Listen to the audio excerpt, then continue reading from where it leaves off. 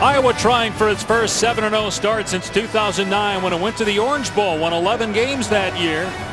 They're in Evanston to face the Northwestern Wildcats. With Brian Greasy, Tom Luganbill, I'm Dave Pasch.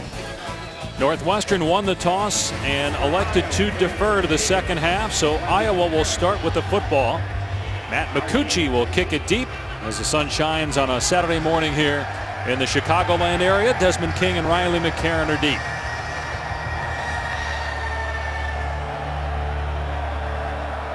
We'll see how Northwestern bounced back after getting smoked last week in Ann Arbor. This will be a touchback. It will come out to the 25 for the Hawkeyes. And junior quarterback C.J. Beathard, who beat out Jake Rudock in the offseason. Beathard, the grandson of longtime NFL GM Bobby Beathard. He's won all 7 of his career starts. No Iowa quarterback has won his first 8 starts. And Beathard comes in 3rd in the Big Ten in total offense. It's not going to be easy for C.J. Beathard in this game. This Northwestern defense, the starters anyway, Dave, only gave up 17 points in that 38-0 loss last week against Michigan. So it's not like they are coming in with a disheartening performance from a week ago. Even with those numbers, they're still 8th in the country in points allowed. Here's Jordan Canzeri, dropped after a 1-yard gain. Canzeri had 43 attempts last week. That's a school record. He rushed for 256 yards. That is a lot on the shoulders of a 190-pound back. That's a lot for anybody. Most rushes since the 2013 SEC championship game. They need a better mix offensively, throwing the football on 1st and 2nd down to take pressure off Canzeri. Yeah, Trey Mason had 46 carries in that game you're talking about for Auburn. Here's a pass play, and it's incomplete. Beathard on the year completing over 60% of his passes. 3rd down and 8 for the Hawkeyes here on their first possession. Talked about Beathard beating out Rudock in the offseason. That, of course, forced Rudock then to transfer to Michigan, and he's got the Wolverines unbeaten going into their big game at home against Michigan State today.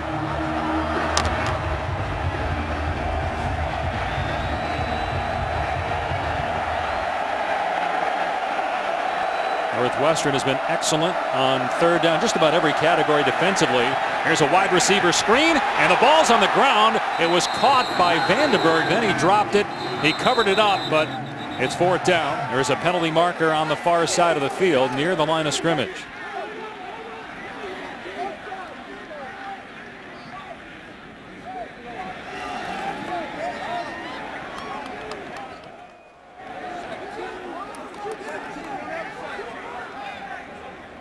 Jeff Cervinsky is our referee.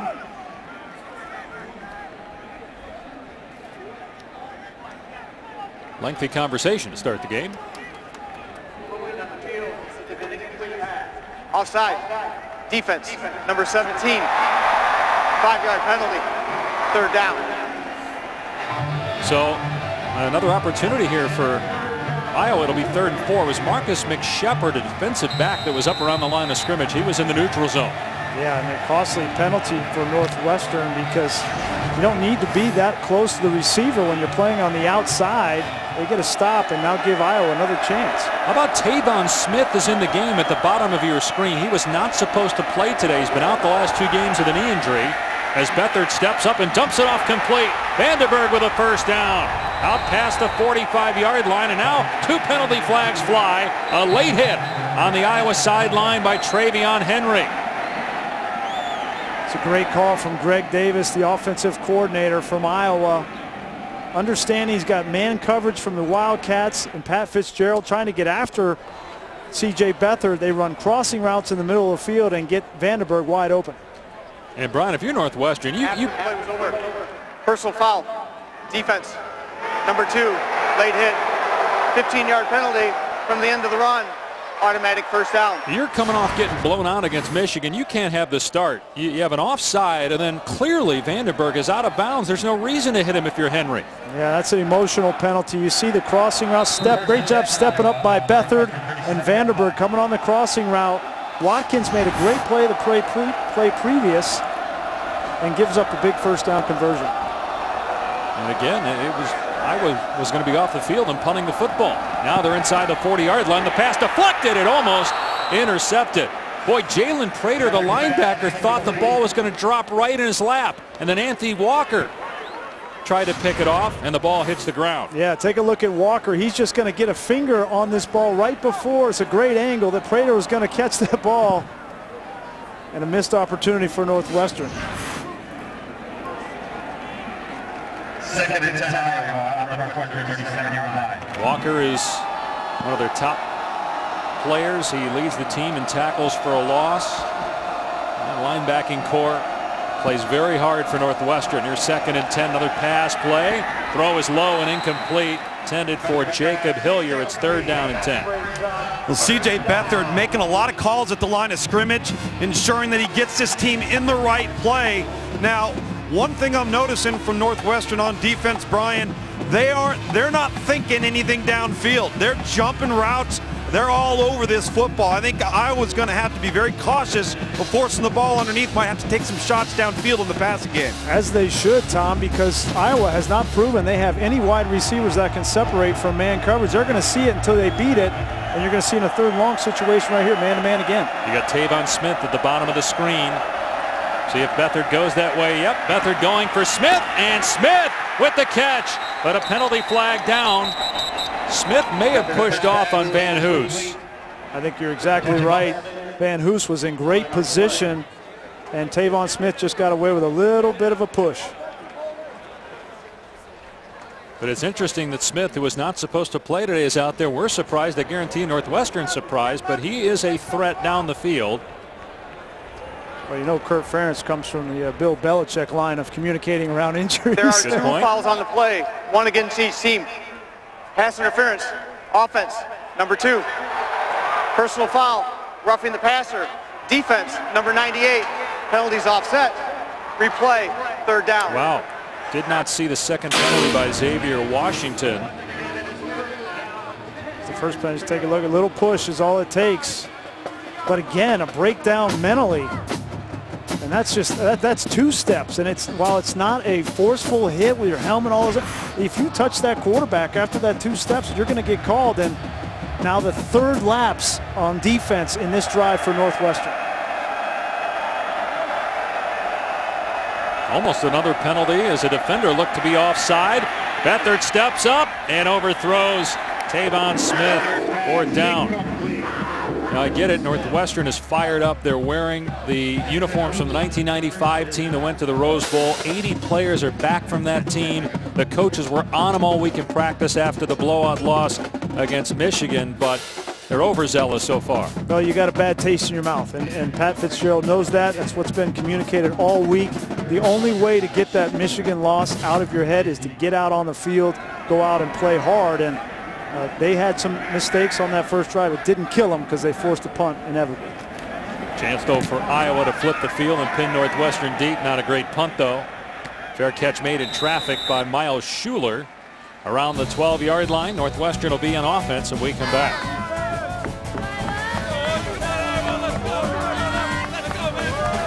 Taking on Penn State, 8 Eastern time. Ohio State now using both quarterbacks, Cardale Jones and then J.T. Barrett in the red zone that worked effectively in their win against Maryland last week. So Northwestern takes over for the first time on offense from its 13-yard line. And the Wildcats are going to run the ball to Justin Jackson, and he is wrapped up after a gain of a yard by Nate Meyer. Clayton Thorson, a redshirt freshman quarterback, won the job at the end of camp. He chose Northwestern over Iowa and Penn State. It's 2 on the play. 7-8 Northwestern on their own 15. Thorson to throw here on 2nd down, going for Jackson, who fell to the ground. He did complete the pass, but it will bring up a 3rd and long. You know, Dave, Clayton Thorson's a very athletically gifted quarterback. Watching him on film, he can make every throw. He's smart and he can run. He's got 4.5 speed. I think in this game, Mick McCall, the offensive coordinator, wants to use his legs more to his advantage in some design quarterback draws, misdirections, rather than just getting him on the edge. Last week, that wasn't very successful against a strong Michigan defense. Look at Iowa. Everybody's standing up, moving around on that D-line. 3rd down and long. Thorson throws, and it's intercepted at the 25-yard line. Desmond King, his 6th pick already this season. Desmond King.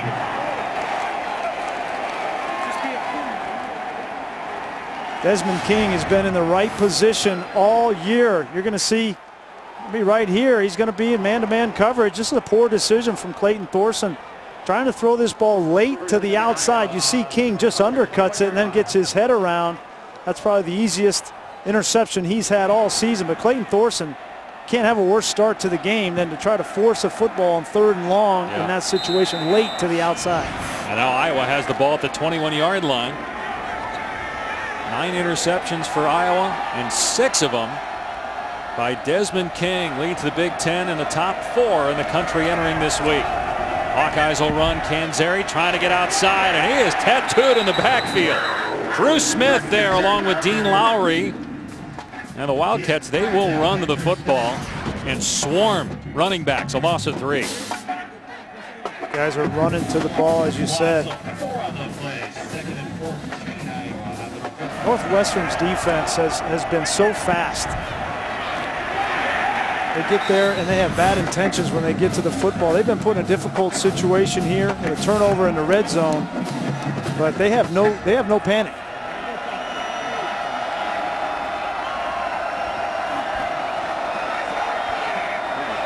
Second down and 13. Time for Beathard, and Vandenberg on the catch, but dropped immediately. Got close to the original line of scrimmage. Keith Watkins in coverage for Northwestern. Another 3rd and long here for Iowa.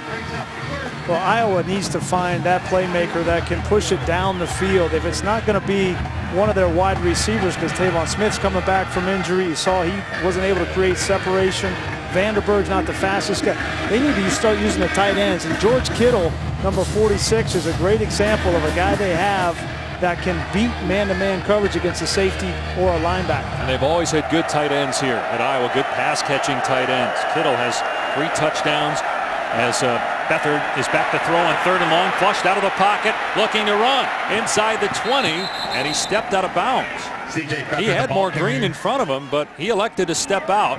Now, you see there, he's hobbling. Perhaps that's why he stepped out. It looked like Odenigbo just pushed him out there at the very end. But, yeah, he is very gimpy. You know, you want your quarterback to play 100%. You want him to try to make plays. He tries to turn this up the field and gets pushed out there and comes down hard. Not a good sign for the Hawkeyes. Marshall Kane on for a field goal attempt. 36 yards. He is 8 of 9 in the season. High snap, but the kick is good. So Iowa capitalizes on the interception by Northwestern. 3-0 early on Hawkeyes. C.J. Beathard clearly shaken up on that 3rd down play, and Iowa had to settle for a field goal as a 3-0 lead. See how Clayton Thorson, the quarterback for Northwestern, bounces back after throwing an interception on the 3rd play from scrimmage. A short kickoff here. Solomon Vault had trouble getting the handle, and Vault dropped at the 15. Let's go down to Tom.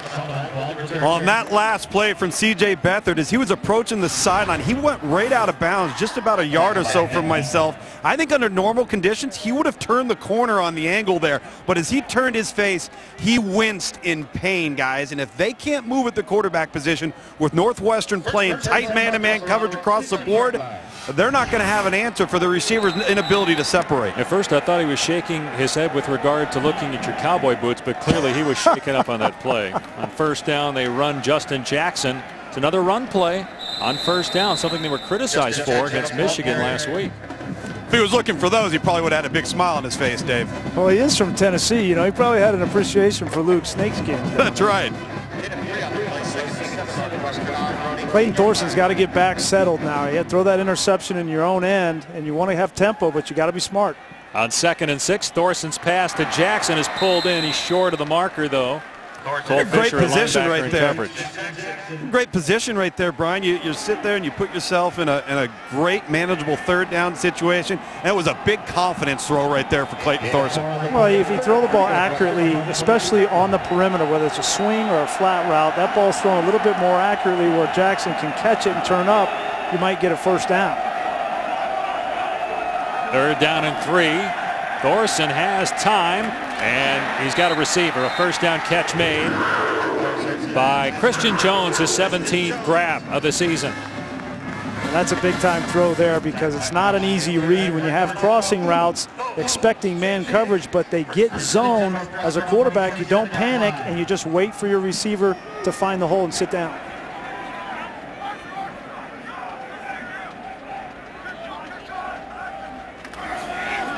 Here's backup running back Warren Long, only his 37th carry of the season. He doesn't get much, maybe 2. Right there, Brian, when you look at Northwestern, they might be second in the Big Ten in rushing, but they're also really poor on runs of 0 negative yards. So getting a good +3 there on that initial downs, a positive as opposed to last week. They'll throw it here out in the flat on second down. And true freshman Jelani Roberts tackled at the 33-yard line, a 4-yard pickup. Jordan Lomax made the tackle that brings up third down. You know, we were talking with Mick McCall, the offensive coordinator, last night. He said our offense is best when we're multi-dimensional and we go as fast as we can. That first down of this drive is so important to the up-tempo offense, because they want to keep this Iowa defensive line on the field. They felt like there wasn't a whole lot of depth up there, and they needed the tempo to win in this game. Told us we might see some quarterback runs. This is a pass play, and it's knocked down, incomplete. Well defended by Joshua Jackson. It's fourth down. Yeah, Josh Jackson, a backup corner. Great job of reading. If you're going to throw a lot of these underneath routes, short routes, you're going to get DBs that start to jump it. He got his hands on the receiver, but a nice job of getting the right hand around and knocking that down. After a nice wander to punt. And Desmond King, who had the interception that led to an Iowa field goal, is the deep man. King averages about 16 yards per punt return. And immediately he signaled for the fair catch, literally as soon as it left the foot of the punter. 42-yard kick, no return.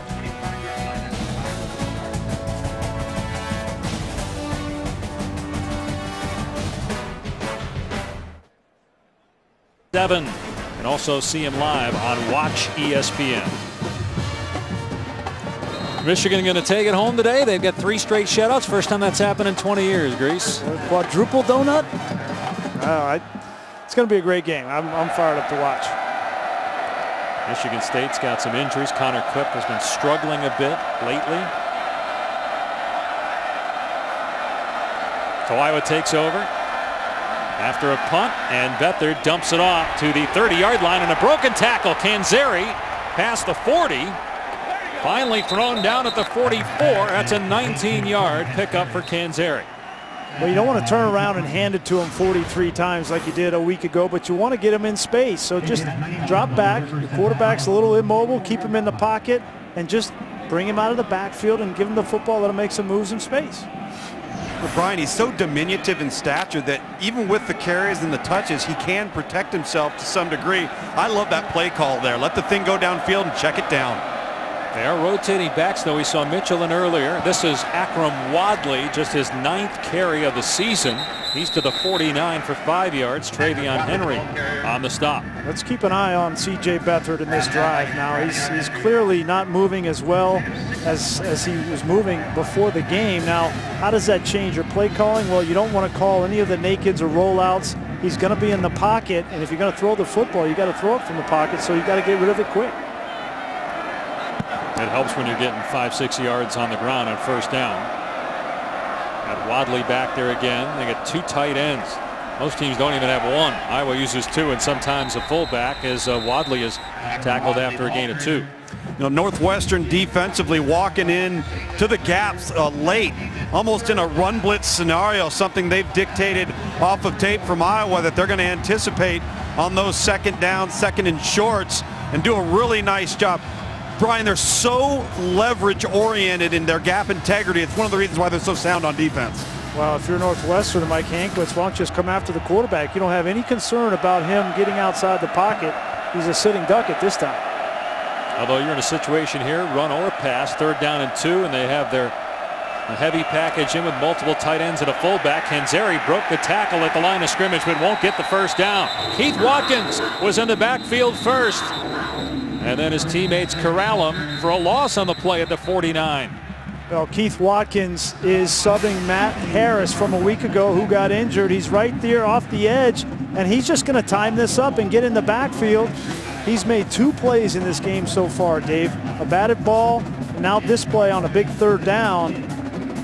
They missed Matt Harris because he's one of their best cover corners, but Keith Watkins brings a little bit more physicality to that position. And so it'd be the second punt for Dylan Kidd.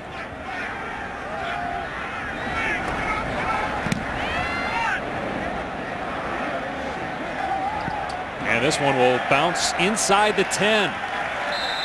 Northwestern will start at its 9-yard line. It's an NFC East battle in Week 6 of Monday Night Football at 8:15 Eastern on ESPN. Eli Manning and those giant receivers looking good so far. They're in first place in the East. The Eagles been up and down. Coverage begins with Monday Night Countdown at 6.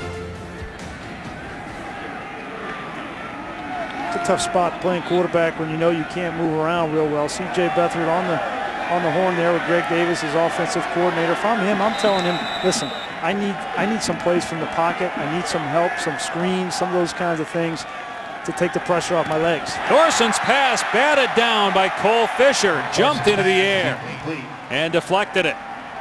Batted down by Cole Fisher. Iowa decided to bring some pressure off the edge. Fisher and Meyer come. It's a nice job understanding by Fisher that you're not going to get home, that there's probably going to be a lot of quick passes in this game, so get your hands up. Here's Solomon Vaught trying to get to the perimeter. Tackled by Cole Fisher. So Fisher's made 2 plays in this possession, forcing a 3rd down and long. And there's a lot of pressure on Cole Fisher. First year as a starter this year, going up against a team here with a couple of backs in Justin Jackson and Solomon Vaught that are very speedy, Dave. And he's a bigger defensive linebacker that it's going to be on him to keep up with these fast backs, and so far he's been up to the challenge. He is their leading tackler coming in. 51 stops on the season. 3rd and 7. Thorson going to be a quarterback draw, and he slipped the tackle. He'll come up short of the first down, though. Fisher made the play eventually, so 4th down. Northwestern will punt the football. And that's the danger of this up-tempo offense, that you get the ball inside your 10 and you run 3 plays real fast. You don't take a whole lot of time off the clock. You don't get that first down, and you're punting the football right back to Iowa. Nice wander to punt to Desmond King again.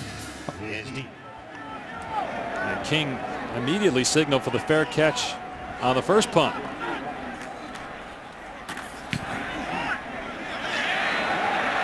And King, ooh, that was dangerous. That ball dropped in front of him and he caught it. 52-yard punt, no return. So C.J. Beathard back to work. You might recognize that name. Bobby Beathard, a 4-time Super Bowl champion as a GM with the Chiefs, Dolphins, and Redskins. Before this season, C.J. was known best for this picture with Taylor Swift.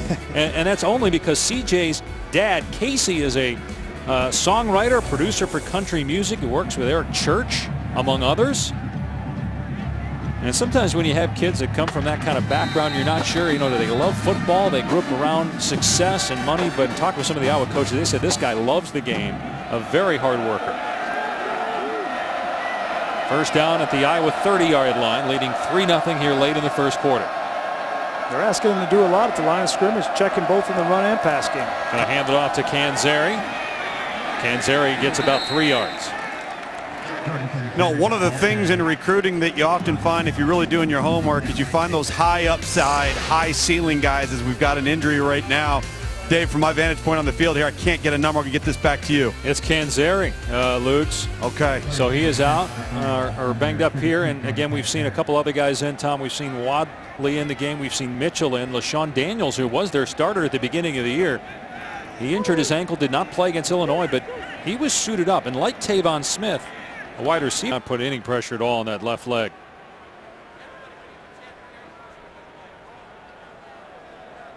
And you think about it, if Iowa can get past this game, if they can just, they lost Drew Ott for the season. You talked at the top of the telecast about the talent on offense that they've lost. They can just get through this game. They've got the weakest schedule among the Power 5 teams who are still unbeaten. Beathard to the air on 2nd and 7, moving to his left. just trying to get positive yardage, and maybe got one pushed out by Tyler Lancaster. We've got a third down. And Kirk Ferentz is the one over there that caught Beathard on the sideline. He says, hey, man, I can't lose anybody else. I got to keep this kid upright. But here's the challenge for Iowa now. You're banged up front on the offensive line. Your best player at back now looks like he's going to be out of this football game, and your quarterback is slowed and hobbled. So this is the challenge that Kirk Ferentz is bearing witness to, and he really needs his quarterback now to be smart in this situation, manage the game, and make plays even though you don't have all your playmakers. They're 1 of 4 on third down. Beathard slides up in the pocket and fires a strike. First down to the 42-yard line. You said, hey, they got to get it to one of their tight ends, and it's Krager Coble that Beathard finds for the first down. We're going to find out about the moxie of C.J. Beathard. Step up in the pocket and throw accurately. That's a great shot from our sky cam to be able to see the read, and then Coble getting open. You're going to need Coble and Kittle to make plays now that you've had these injuries on offense. You got Wadley in at tailback, and he's straight ahead to the 45-yard line for about 2. You saw the fullback go smashing through the line of scrimmage. Macon Pleva, 245 pounds. Iowa is different from what we see in most college football teams now. Kirk Ferentz has been there for 17 years. He's done it the same way. Came from the NFL. You talked about his connection with Bill Belichick, working together in Cleveland. They're going to be physical at the point of attack. They're going to run the ball, play good defense, and win close games. And when they've had great seasons like the Orange Bowl year of 2009, that's what they were. Great throw that time by Beathard to Vandenberg into Northwestern territory at the 37. That's a great throw there. They call this a circus route.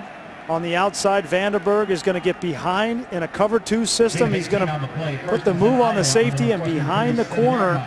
And as a quarterback, you just got to lay this ball out on the sideline. That's perfectly thrown from Beathard at a nice catch. How hard is it to make that throw when you've got an injury to your lower body? It's hard to make that throw if you're healthy. Back to the ground game, and not much there for Wadley, maybe a yard. Right now, the Iowa training staff taking Canzeri into the locker room, brought him to the sideline, and really weren't examining him. Had him just sit down and catch his breath. Nobody's essentially addressing him. Kirk Ferentz came over and kind of just leaned over, whispered in his ear, and then got the word from the trainer. It looks, certainly is on the left side, and it's from the knee down, and they're being very, very careful with even touching him right now. They put him on the cart and take him in. That's tough to watch there. Hopefully for the young man, he's able to return this season. 3-0 Iowa over Northwestern after 1 quarter of play here in Evanston, and we will return after this message and a word from our AB. An extra point kicked. To date, Allstate has contributed millions in scholarship funds. Well, the first quarter went kind of like we thought. Low scoring, a lot of run plays, a lot of punting. 3-0 Iowa. And the Hawkeyes are on the move, but they maybe lost their tailback, Jordan Canzeri, injured towards the end of the first quarter after carrying the ball 43 times last week. So Akram Wadley and Derek Mitchell will now split reps, and this is Wadley on 2nd down and 9, and he's got the corner. Nobody there for Northwestern. Wadley will take it in. Touchdown, Iowa.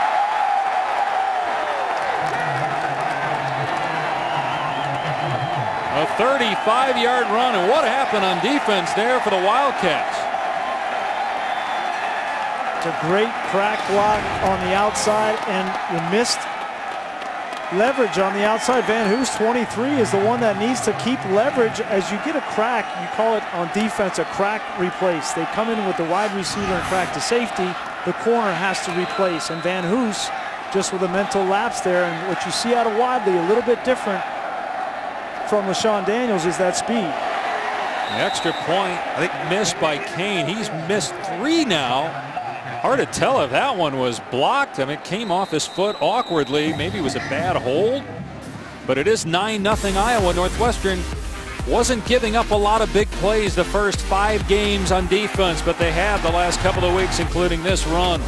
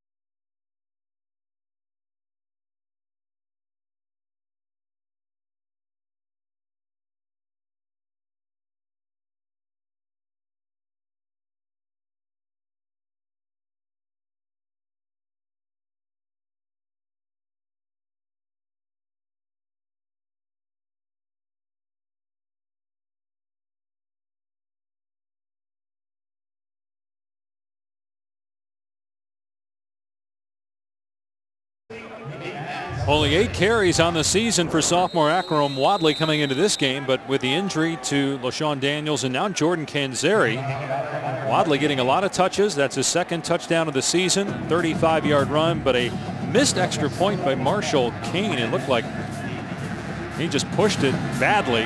Didn't seem to be a problem with the snap of the hold. Touchback, Northwestern will start on the 25.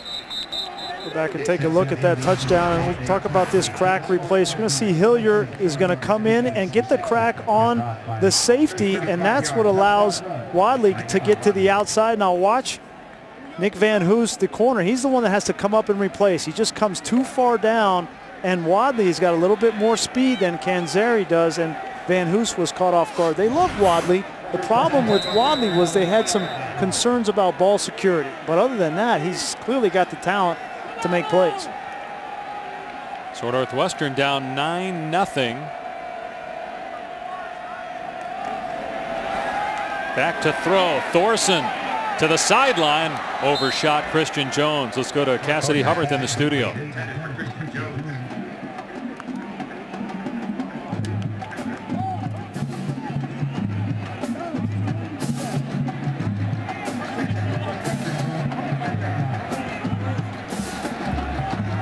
So a surprise there. 9-0 here, Cassidy. Iowa on top, looking to stay undefeated, get to 7-0. Thorson, that pass is through the hands of Christian Jones, incomplete, right at the sticks, so it's 3rd and 10. Those are the exact type of plays that cannot happen in this offense. They were behind the chains all week last week on the road, 3rd and long. Now they find themselves again in 3rd and 10, and your confidence gets rocked as a quarterback when you throw a dime right on the curl route, and you should be converting with another set of downs. Yeah, Tom, and Christian Jones has got to make that play. Missed all of last year due to injury, but he was the leading receiver for Northwestern in 2013. Just hasn't been able to get on track this year. Thorson on 3rd down and 10. Pass is tipped, almost intercepted by Desmond King, who already has a pick in this game. So Northwestern with just 28 yards of total offense, 3 and out. Yeah, that's a dangerous throw down the middle of the field. The ball's thrown behind him. You know, if Des King doesn't make that tip, it might have been intercepted by the safety. Lucky that wasn't another interception for Thorson.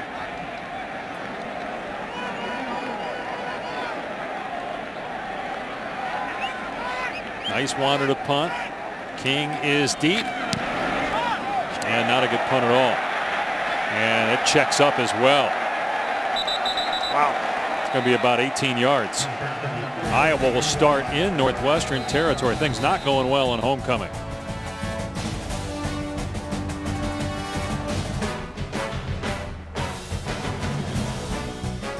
Against USC, but I don't know how many people in Evanston really remember that. They remember Pat Fitzgerald as a player. Their head coach, Gary Barnett, who's the honorary captain today, and that great run in 1995 when they made it to the Rose Bowl. 80 players from a 90-man roster. That's awesome. Three men from that team have since passed away. So 80, technically of 87 are here, including Fitz. Play action pass. Beathard in trouble. Dragged down. The ball came out. Was the hand going forward, or he just fumbled it forward?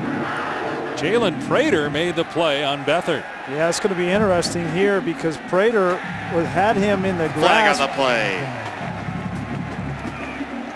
Now the penalty flag comes out for intentional grounding. Intentional grounding. Offense number 16. Lost it down. 2nd down. Huge penalty. Well, they were starting in Northwestern territory. It's better than a turnover and fumbling the football, but you can see now C.J. Beathard with that injury, not as mobile. He's not able to move around as much. Normally he'd be able to get away from a linebacker like that, but he's not as mobile enough to get out of these situations, and he's lucky that wasn't a more tragic situation there. And it didn't appear that he was down. Looked like he was laying on the defender. So they're backed up now to the 47-yard line.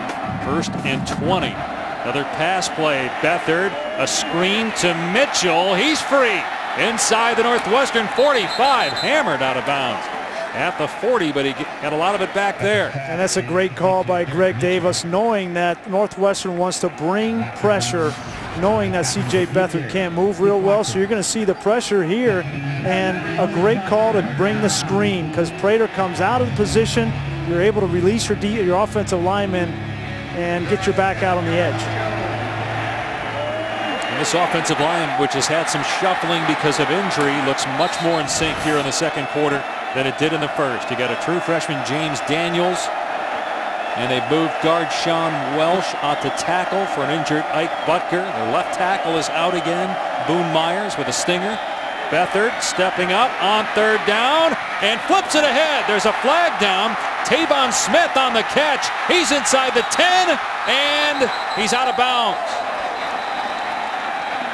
There's going to be a discussion as to where he stepped out. They're saying at the 10-yard line. Got a penalty marker though in the backfield. Holding offense number 65, 10-yard penalty, third down.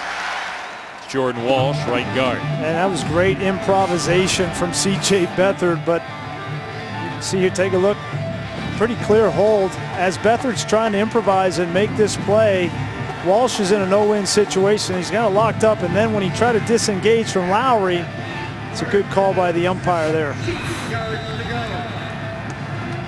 This offensive line, as you said, has had so many moving parts and injuries. No Butker or Myers, both tackles out, so they have to play true freshman James Daniels, but they want to move him at guard, so they have to move Welsh from left guard to right tackle. They're all over the place.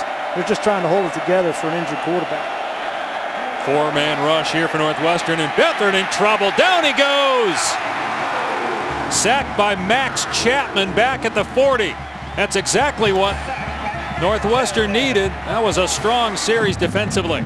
And an impressive rush from Chapman. This is just a TE stunt. That means the tackle comes first and the end comes underneath. And against the true freshman 78 Daniels, he had no chance to protect his quarterback. Northwestern needed something good to happen on defense after getting shredded last week and then off to a poor start here today. Now can their offense do anything?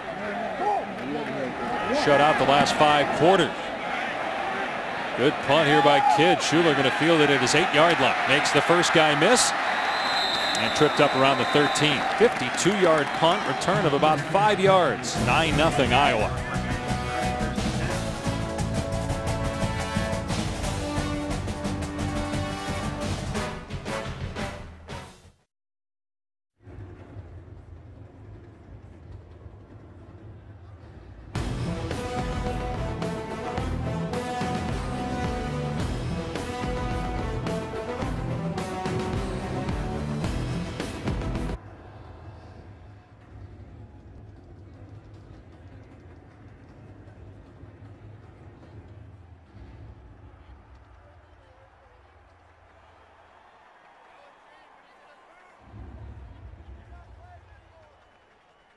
Deep pass off target intended for Miles Schuler.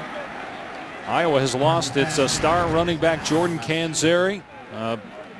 Coming back from the locker room, the boot on his left foot after being injured in the first quarter. But Iowa's big play came from his backup Akram Wadley, a 35-yard touchdown run. There was a missed extra point. And now 2nd and 10. Thorson rolling out, throws into traffic where it's broken up, incomplete. Brian, I'm standing behind the offense right now for Northwestern. That's a lot of real estate in front of them. And Mick McCall, the offensive coordinator, when you're constantly behind the chains, you start to get a little conservative, concerned a turnover could happen. Your quarterback's a little shaky. Clayton Thorson just seems off the mark a bit. Yeah, with their average, Tom, starting their drives is their own 15-yard line. So their field position has been horrible at the start of this game. Thorson's misfired on his last 7 attempts. On the run again, and this time throws it away. They're averaging about a yard per play, and they have to punt again. The mark of a quarterback that feels uneasy is when he tries to get outside the pocket too soon. He doesn't let the play develop down the field, and on back-to-back plays, that's what you saw from Clayton Thorson. Now, if you're Iowa, you're looking at a punting situation in the kicking game. This is how Kirk Ferentz wants to play football. Short field for the offense. Give that quarterback some time here. A nice wander will punt from his goal line. His last kick went 18 yards. And Iowa may have gotten a piece of that. Brandon Snyder appeared to block it. It went 23 yards, and Iowa will have it at the Northwestern 40. It didn't look like Nicewander was the total of 15 yards back, Dave. It looked like he was on the goal line. I don't think he was deep enough in punt formation.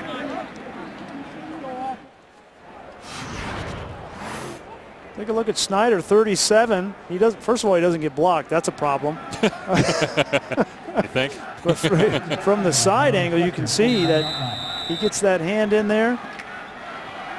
Great play. So, Luke, you were right down there. Was he too far up? Was he not back far enough to punt that? Iowa's going to run the ball here. We'll get to Luke's in a moment. Wadley shakes a tackle, steps out inside the 40-yard line at 36 for about 5 yards. He looked like, excuse me there, Dave, he looked like he was a little bit short.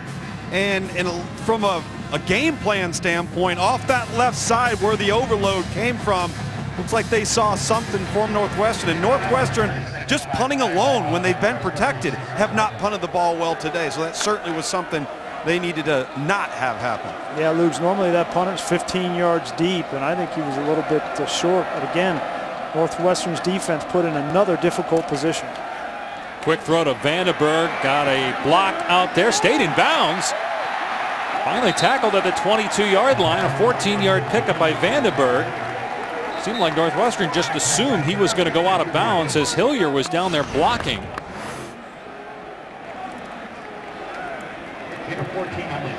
Stayed in there. Nice job. Nice fancy footwork by Vandenberg.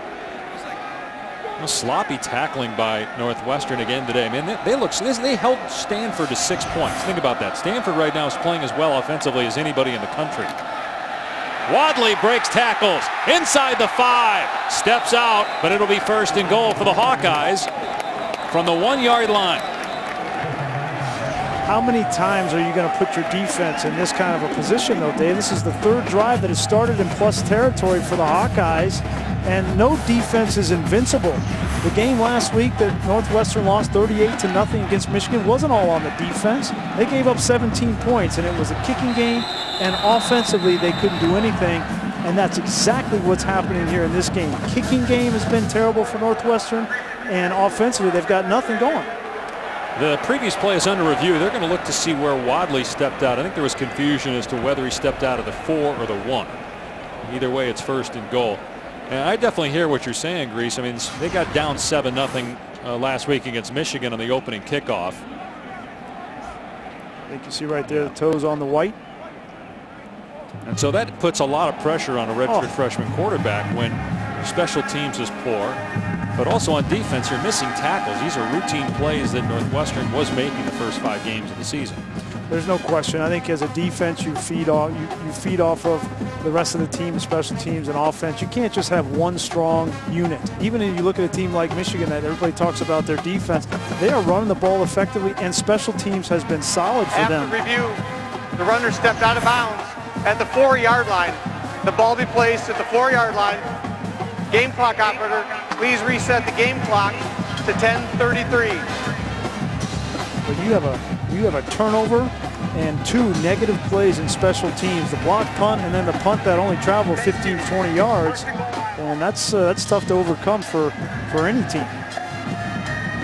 Meanwhile, Akram Wadley came in with 35 rushing yards on 8 carries. He's got 73 rushing yards here on just 7 attempts in less than a quarter of play. He wasn't out there really until Canzeri got hurt. And they got Adam Cox in at fullback, first and goal from the 4. Wadley, another broken tackle and another Wadley touchdown.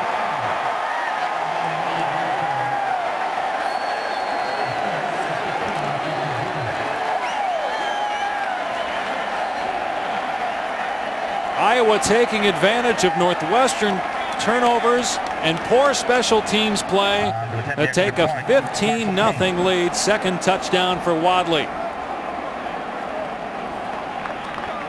Well, you start to get a sense. Remember the guy Mark Weissman? Remember him? Yes. We only learned about him after there were injuries, and he was kind of the last guy off the bench for Iowa. And now you have LaShawn Daniels go down at the beginning of the year, and now Canzeri. And now we're getting introduced to Akram Wadley, who's got some skills, some speed, and now has found the end zone.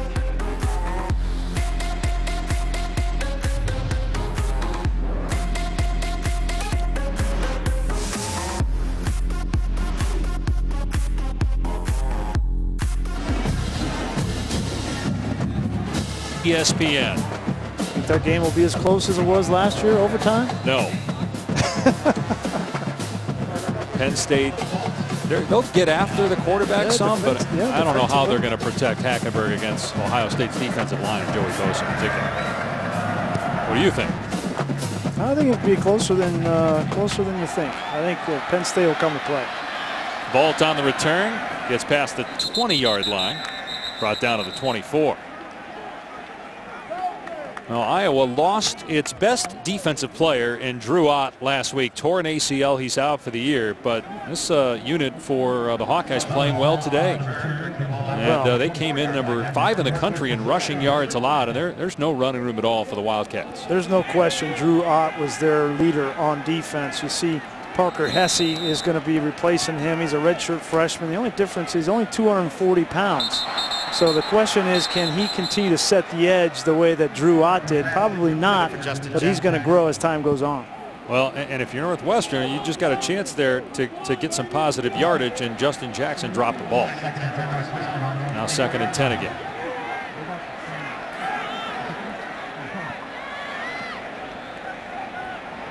That'll make the defense look good when you drop the football wide open. Here's Jackson, and finally a running lane. Broken tackle and a first down. Maybe that'll get Northwestern going. Gain of about 18 on the play.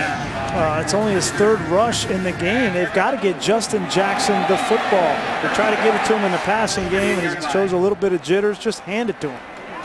Trying to go up tempo. Thorson, and another drop. This by Cameron Dickerson.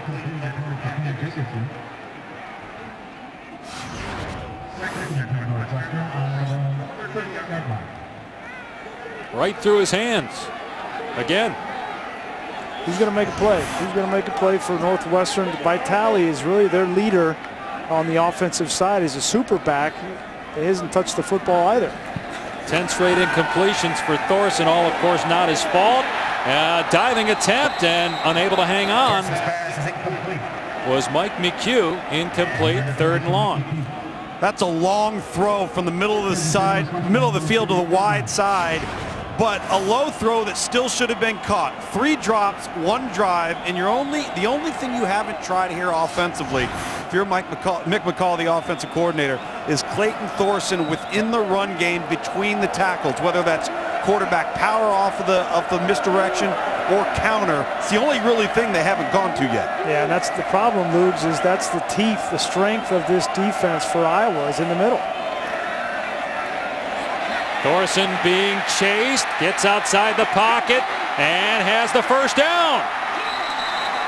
Into Iowa territory to the 48-yard line, a run of about 14. At some point as a quarterback, you just got to say, you know, I'm going to make a play on my own. He's got 4.5 speed. And if he can get outside, this is the 3rd or 4th time he's done this, he can get the edge.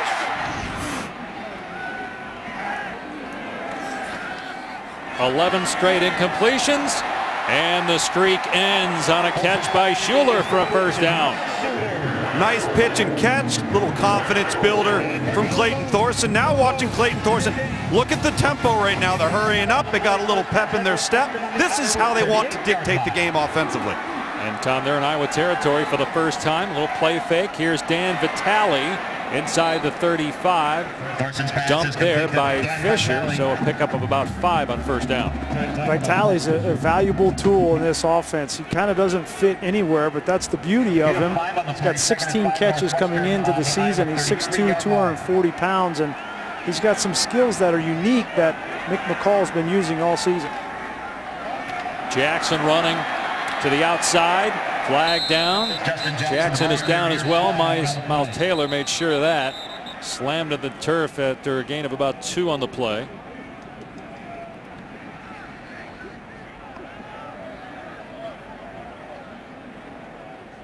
Yeah, it seems like this year we've had more chop blocks than I can remember. And I think this was an inadvertent one. Personal foul, chop block, offense, number 72, number 52. 15-yard penalty, second down. He meant 57, Matt Frazier, and Blake Hance, 72 at left tackle. Here's 72 Hance, and I think, see this is way over here, and he's going to come all the way over and kind of fall into the legs. And he's just trying to cut his man, and he ends up cutting the guy that Matt Frazier was engaged in. Sometimes it's just poor luck for an offensive lineman. Hance not used to playing. First time getting a chance with some injuries up front. Shane Mertz is under the weather, so you got Hance playing tackle. Mogus, who's normally their left tackle, the senior, he's playing guard. Now it's second down and 20, midway through the second quarter. Short pass out in the flat. And to the 43-yard line, so they got about 5 of it back. That catch made by Buckley there. We've talked about field position being so advantageous for Iowa, Brian. This, at the very worst, if you have to punt the football here, you're at least putting your defense on a long field. Yeah, and I don't think they want to punt here, Lugs. I think they want to just get this ball into a position where they can attempt a field goal and get this to a 13-point game, a 2-score game. And I think that's why Pat Fitzgerald is going to call a timeout, get the right play called, talk to his redshirt freshman quarterback and say, listen, don't force the ball down the field. If you get 8 or 9 yards and we get an opportunity to attempt a field goal, that's a win. What if you get 8 or 9 yards and you go for it? Are you in that situation yet? Not for me. I would try to make this a 2-score game going into halftime. Certainly. I think the big question you have is, do you have enough confidence to throw the football between the numbers where there have been issues for Clayton Thorson? If you're going to get this ball, get it out to the sideline where you've got a clear line of sight. They've had opportunities there, had some drops, had some throws. We had the interception on the first drive from Clayton Thorson. Where is the safest throw that gets you the necessary field goal yardage? All right, so both of you guys played quarterback at a high level, college football. Brian, obviously you in the NFL. You're a quarterback who's seen your best players drop the football over and over again. Now you're in third down and 15. How does that affect you mentally? Well, you just got to continue to throw the ball where you know it's supposed to be. Eventually, you need to trust that they're going to make that play. You can't do everything from the quarterback position. You just do your job. That sounded like Belichick, didn't it? Good answer. On to Cincinnati. 3rd and 15. And this is going to be a deep ball, and a man is there. And he made a play. Mike McHugh. And you see the nameplate is Price. That's for Marcel Price, one of 3 players from that Northwestern 1995 team that passed away. McHugh was wearing the nameplate to honor Marcel Price. And he makes a huge play here, the biggest play of the game for Northwestern, to give the Wildcats a 1st and goal. And they're going to run Jackson. Keeps the feet moving and gets to the 5. You know, Desmond King has been outstanding at corner for Iowa, but Greg Maben has been picked on all season long, and he's been the weak link in the secondary for Iowa. And in that last big 3rd down play, he loses his focus a little bit and allows McHugh to get behind.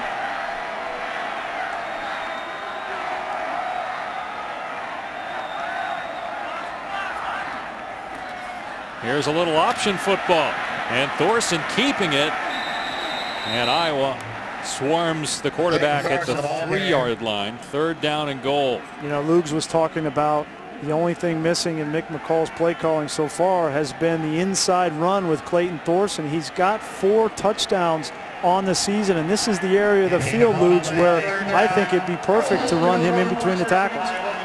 See the empty set right here, could have quarterback draw.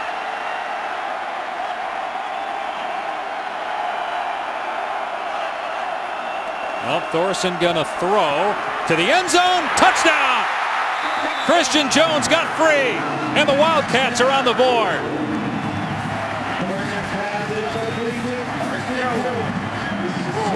First touchdown catch of the season for Christian Jones. You got Christian Jones at 235 pounds and 6'2", matched up on the safety Miles Taylor, who's 6 feet 195, and Jones just uses his strength to get open in the middle of the field. They had 28 yards of total offense prior to that drive. They went 76 yards in 12 plays to despite numerous drops. On 3rd and 15, a bomb from Thorson to McHugh, and that sets up Thorson's 5th touchdown pass of the season to Christian Jones. And Christian Jones has been operating primarily in the slot. He's going to get matched up on the safety.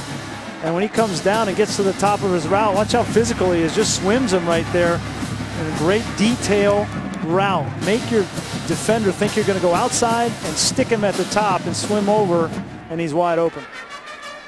Great patience from Thorson too, Dave. In the pocket, great protection.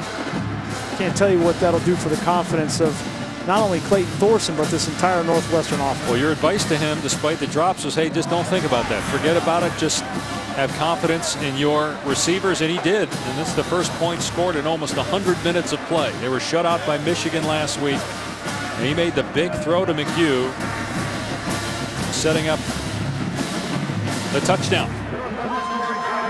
Thorson hit 4 of his last 4. Remember, he had that stretch of 11 straight incompletions. Then went 4 of 4. Well, when you go 4 or 5 quarters without scoring a point as a redshirt freshman, it starts to get in your head. Some way, somehow, you got to get out of your head and just continue to pull the trigger. And I think that drive there before half might be a turning point for Clayton Thorson. A short kickoff. Desmond King let it bounce. That's a live ball. Iowa jumped on it at the 17-yard line. Riley McCarron hopped on the loose football. Here is Cassidy in the studio.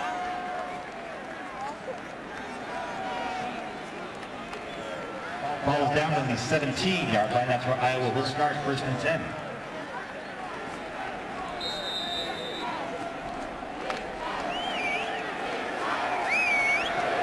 Oh boy, the Jayhawks, another rough one today for the winless Kansas team. C.J. Beathard under center for Iowa on 1st down. Play action pass. Beathard going deep, and this one is intercepted. Travion Henry picks it off. Henry still going inside the 30. Thrown down to the 25. Huge momentum shift. Because of that big play on offense, now they get a huge play on defense. Can't just arbitrarily throw the ball down the field and not be aware of the safeties. Here's Travion Henry. It's pretty simple. You're going to have hard play action, but you can't just assume that Henry's going to come down and bite on the run fake, Dave. He rotates to a 3-deep safety, and C.J. Beathard never reads it, doesn't have recognition of the defense, and it's a big turnover because of it. Only the 3rd interception thrown all season by Beathard. And Northwestern now has the ball at the 25-yard line of Iowa, looking to go in again.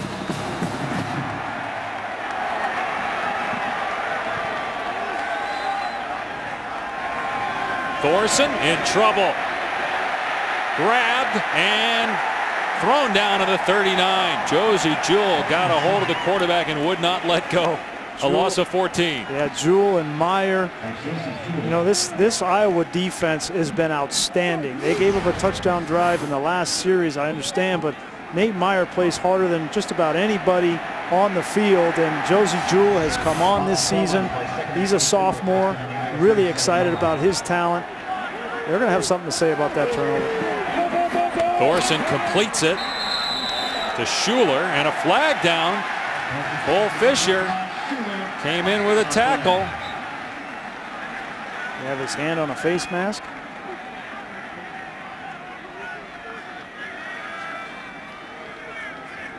Just when Iowa had a play that it needed to make, a mistake here with either a targeting or a face mask.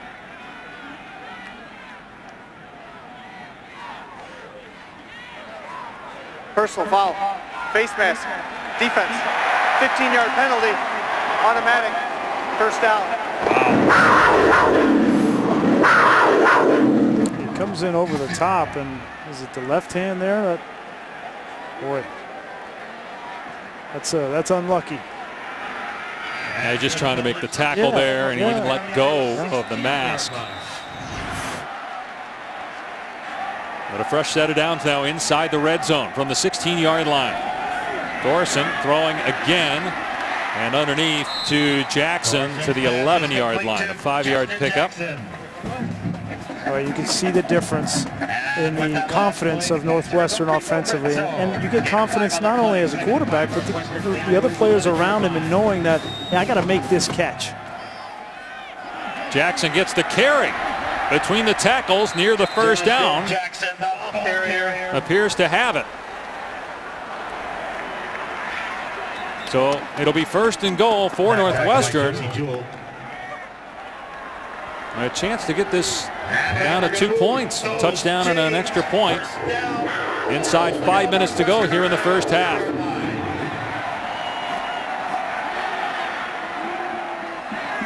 Battle for first place in the Big Ten West. A pair of ranked teams squaring off in Evanston as Jackson is wrapped up at the ankles by Josie Jewell. Northwestern 5-1, Iowa 6-0. First time these two teams have played against each other as ranked teams since 1996. Pat Fitzgerald was a player on that team. That was the year after the Rose Bowl. They still shared the Big Ten title that season, and Fitzgerald won another Nagurski and Bednarik Award for Defensive Player of the Year in college football. 2nd and goal. Jackson down to about the 1-yard line. This has been an Achilles heel for Northwestern. They have not been good punching the ball into the end zone once they've got in the red zone. On 17 trips before this game, only 5 touchdowns. And a lot of it has to do with the fact that they don't have that overpowering running game. See, now they're going to bring in their heavy package, try to punch this football in. Yeah, they got Connor Mahoney. He's wearing number 88, but he's an offensive lineman. 3rd down and goal. The pitch to Jackson. Looking for a cutback lane. It's not there. Brought down by Jewell for a loss. And Northwestern will attempt a field goal. Great job by Josie Jewell. 3 plays he made on this drive. You can see why this Iowa staff is so excited about the young player, true sophomore. All 3 linebackers, quite frankly, Dave. Jewell, Cole Fisher, who had that inadvertent face mask, Neiman, and Parker Hesse. All 4 of them are making plays early in this game. Jack Mitchell on for a 20-yard field goal try. 10 straight points for Northwestern. Within 6 now of Iowa, 2:40 to play in the half. Now for today's Aflac trivia question. We were talking about the 96 Northwestern team. Let's go back to the 95 team that made it to the Rose Bowl. What was the highest ranked team that they beat during that season to advance to the Rose Bowl? Brian, do you know the answer to that question? You guys are always trying to set me up. You know, I mean, between you and the truck, you guys are always trying, always setting me on. I bet you there's video to follow this one, too. So you're saying you do know the answer. Should we just... I may have had something to do with that one. Pat actually did thank you on 2 levels for helping him in 1995. Number 1 was the loss by the Wolverines when they were ranked number 7. You were ranked number 7. October 7th. Fitz had 14 tackles. I imagine he hit me quite a few times. Yeah, a couple were you.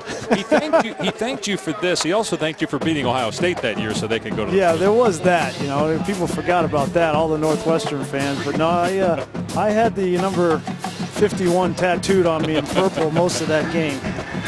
You know what was terrible last night is he was telling me all the blitzes they were bringing against me. He said, you know, it was really, really complicated and sophisticated. We had a nickelback who wasn't playing a whole lot, didn't know where to line up, and I just told him, hey, you come with me, we're going to blitz.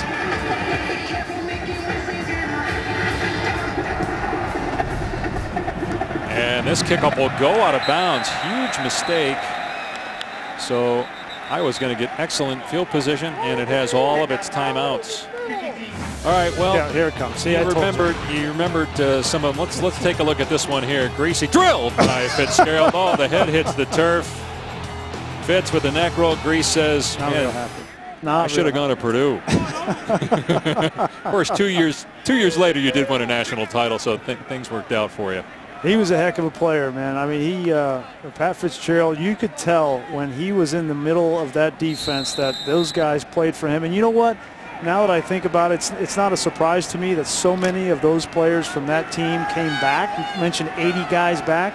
I think a lot of that has to do with the fact that Pat Fitzgerald's the head coach here and how much respect they have for him.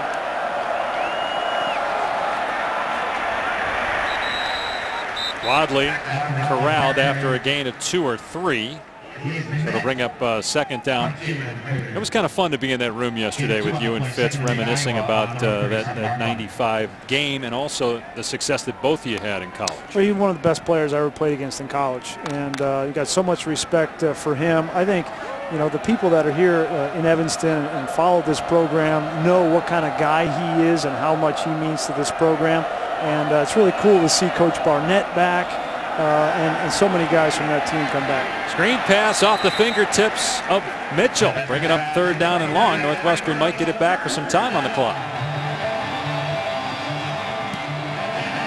And this great 95 team will be honored at halftime here in homecoming, 20th anniversary of that group. 80 players, including Pat, are here. Gary Barnett is here. Darnell Autry was the grand marshal of the parade.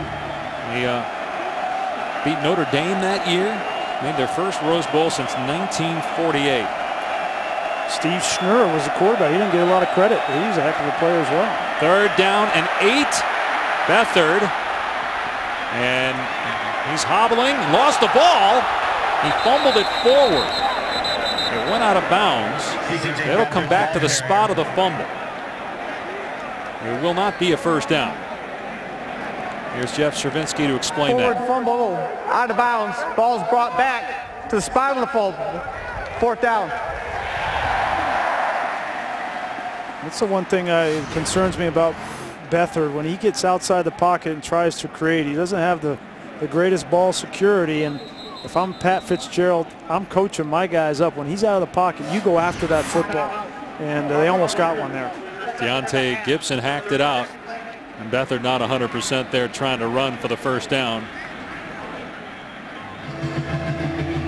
So Northwestern will get the football with a timeout.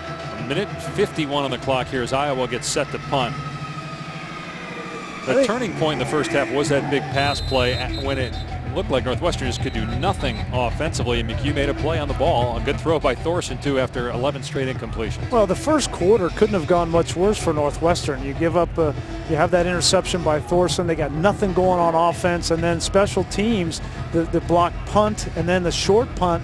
3 times Iowa starts in plus territory, and they go up 16-0. But I think you can be proud of the way that they've kind of fought back here in the second quarter and at least got some momentum back ahead of halftime, and now they're going to get another offensive possession before they go in. Might have the lead going into the locker room. Remember, Iowa missed an extra point. Now this punt heading way out of bounds, and they'll try to figure out where this thing crossed the sideline. It went out at the 25-yard line. Out of bounds at the 25-yard line. That's where Northwestern will start. First and 10. So Northwestern on its first 5 drives had 29 yards. Last 2 drives they got 10 points.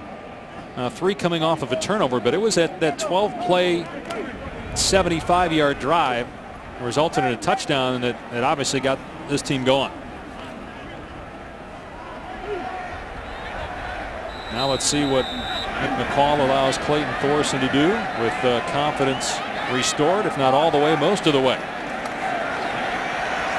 He's in trouble in the backfield, though, and he's sacked. Jaleel Johnson, another in a long line of terrific defensive tackles that have played here at Iowa.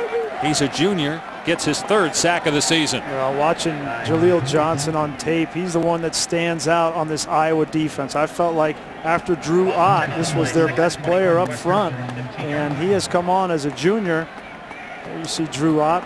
If they're not going to have Ott the rest of this season, they're going to need Jaleel Johnson to play at an even higher level to match the kind of production that Ott brought to this defensive front. So after the sack, Northwestern basically saying, all right, that's it.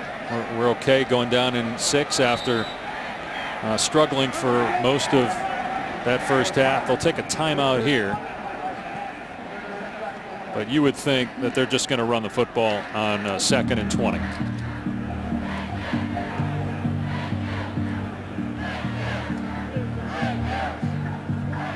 We'll see if Iowa then decides to call timeout. The Hawkeyes might. 57 seconds left. All right, this is the first time you and I have seen these 2 teams in person. They're both ranked. Northwestern 1 loss, beat Stanford to start the season. Iowa unbeaten coming into this game. What do you make of both these teams? You know, Northwestern's looked shaky. The way that they played in the first quarter, coming off of a big game last week where they were embarrassed. They're on shaky ground with respect to me. Iowa, you felt like when you watch Iowa, you think big offensive and defensive lines, and defensively, they're as advertised. I think they're really good even without Drew Ott. But offensively, I haven't seen what I think you are going to need to see for this team to compete in the Big Ten. Go the rest of this season undefeated and get to the Big Ten championship game. They run Solomon vault. We'll see if Iowa calls a timeout. They do, so 3rd down and long. But you think about what Iowa's got after this. If Iowa can somehow get this game, they have Maryland, Indiana on the road, Minnesota, Purdue, at Nebraska. All winnable games. I mean, they could get to a point where it comes down to, can they beat Michigan, Michigan State, or Ohio State? And if they do that, not only are we talking, they're Big Ten champs. Now we're talking playoff. Now I know this is a month and a half down the road, and crazy things happen in college football. But to your point about defense, they've got a defense, and that travels. And they've got a run game as well, whether it's Canzeri or Daniels or Wadley, doesn't seem to matter. Well, they really benefited 2 years ago when we moved from the Legends divisions to now the East and West, because you took Michigan and Michigan State out of their division and you brought Wisconsin in. Wisconsin's not a very good football team this year. We've seen that on tape, and Iowa's schedule has benefited significantly from that change. Yeah, they don't play Michigan, Michigan State. As you said, they don't play Ohio State or Penn State this year either. They have the weakest Power 5 schedule among the remaining undefeated teams. Thorson brought down at the 16. Iowa's going to call another timeout, forcing a punt. And remember, the Northwestern punter has really struggled. And Iowa may start in Northwestern territory based on some of the punts, including one that was blocked. So you got Maryland. The game at Indiana might be the toughest game left in the regular season for Iowa after today. Yeah, and Nebraska's really struggling in the first year under Mike Riley. Minnesota, we thought, would be a contender in the West, and they've had real troubles, especially on the offensive side with Mitch Leidner. So certainly the main focus for Kirk Ferentz, and he told us this coming into this game, I need to get through this game with a win and have that bye week to get healthy, because they've had so many guys go down early in the season. Yeah, they're going to have plenty of time here. The last punt was blocked. Nieswander also had an 18-yard punt that he mishit. Hawkeyes come after this one, and this is a line drive. I don't think King saw it with the sun in his eyes. 37 seconds, and all Iowa needs is a couple first downs, and they'll be in field goal range from Marshall Kane, who made a 57-yarder this year, by the way. You know, Dave, he looked short again. Normally you want your punter to be 15 yards. And he's at about 13.5. He should be standing way back here on the 1 yard line. Instead, he's 2 yards up, and he's kicking the ball real close to his wall. Wouldn't the special teams coach catch that though? Or is it possible that's what they want him to do? Maybe, but especially after you've gotten one blocked already, and that one was close to getting blocked. Move back 15. I mean, that's as old as football. You get back 15 yards when you punt.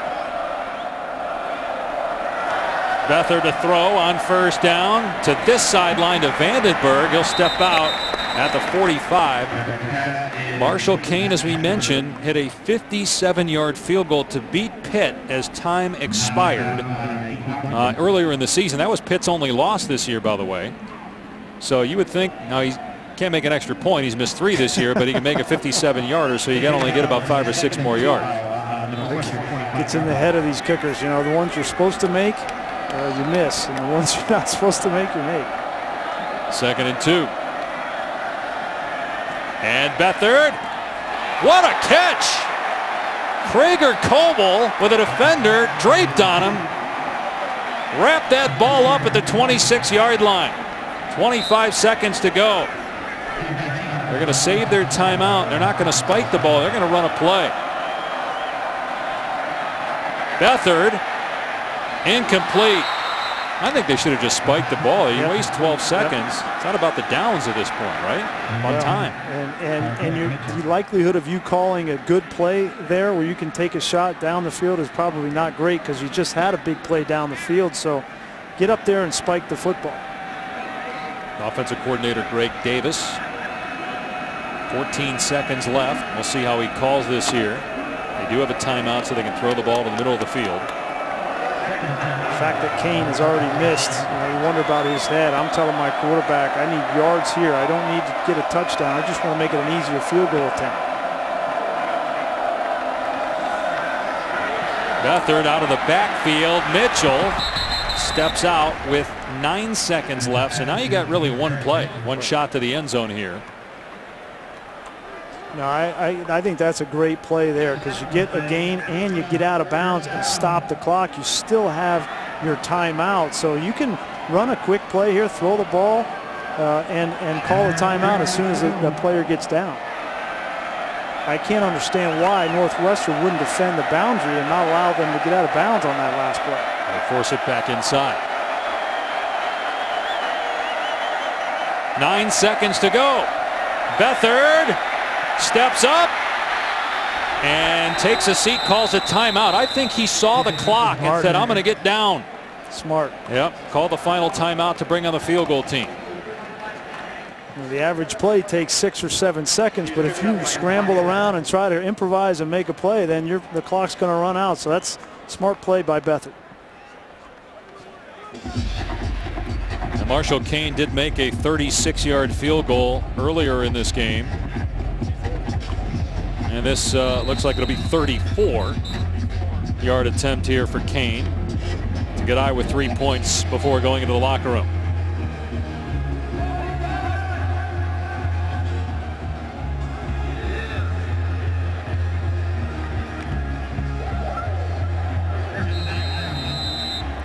On the requested 16-yard line. 2 seconds remaining. 34-yard try. And the kick is no good. He missed it wide to the left. 4 points that Iowa's left on the board. A missed extra point and now a short field goal that Kane could not connect on.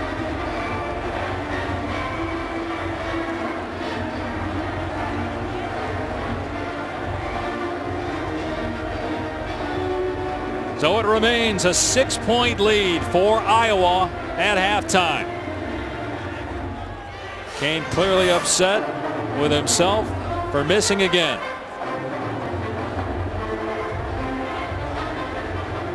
And Northwestern will get the football to start the second half. And then the second half will be about special teams because Kane, where's his head? You know, the special teams for Northwestern have been pretty shaky in the first half. So whoever plays better on special teams in the second half, I think will win this game. It's on the board. Marshall Kane missed an extra point and a 34-yard field goal as time expired in the first half. Northwestern really had one big play, a pass play on 3rd down and 15 that set up Northwestern's lone touchdown. Northwestern will get the ball to start the third quarter. And here's Volt on the return for Northwestern. Across the 20-yard line. Hurdles a defender and gets to the 37 as that fires up the Wildcats sideline. I'll go back to that first half, Dave, and these two defenses really impressed me. Northwestern is bringing some stunts up front to get after C.J. Beathard. They smell blood in the water with a quarterback who's a little bit gimpy. And Jalen Prater had a heck of a first half, 7 tackles alone, and he alone got pressure on C.J. Beathard. Both these defenses have been impressive. Who plays well in the second half is going to go a long way in who wins the game. Thorson hits Justin Jackson, who gets to the 40-yard line for about 4 yards. Thorson threw for just 82 first half yards. The big play was a 34-yard pass to Mike McHugh. But he's completed 5 straight after 11 consecutive incompletions. And Thorson's got a wide open man down the sideline. It's Jackson. He did step out, though. Right as he caught it at the 44, he thought he was in bounds. Yeah, just needs to be aware of the sideline. If he's aware and he stays in bounds, he easily would have got a first down, but he ran his route too far out.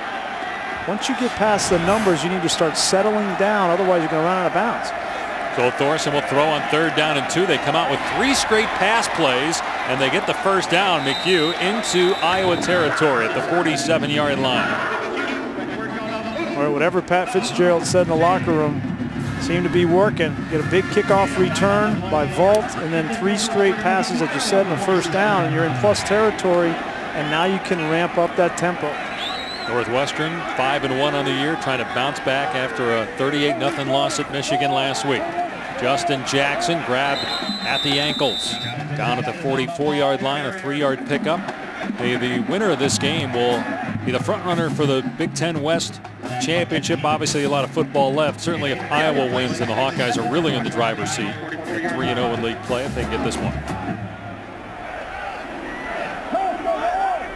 On 2nd and 7, Thorson back to the air, and the receiver Schuler didn't look like he saw the ball. 3rd and 7. A big game in the Big Ten East with Michigan State today, Penn State, Ohio State tonight. Here's the West. We mentioned Iowa 2-0. You got Illinois, Minnesota, Wisconsin all at 1-1 with Northwestern. Yeah, Iowa's got that big win on the road at Wisconsin. That's their best win, and then Northwestern has beaten Minnesota out of the West already. 2 favorites coming in. The pass behind the intended receiver, Christian Jones, incomplete. Northwestern will have to kick it to Iowa here on 4th down. That's a missed opportunity there on 3rd down. You know, talking with Mick McCall, the offensive coordinator, he said one thing Clayton Thorson needs to work on is accuracy, especially throwing the ball to the outside. That ball is grossly underthrown. If it's put outside on the edge, on the boundary, that's a completion and a 1st down and inside the 35-yard line. Nicewander has had a struggle today punting the football, and this one goes into the end zone for a touchback. Iowa on offense for the first time in the 3rd when we come back.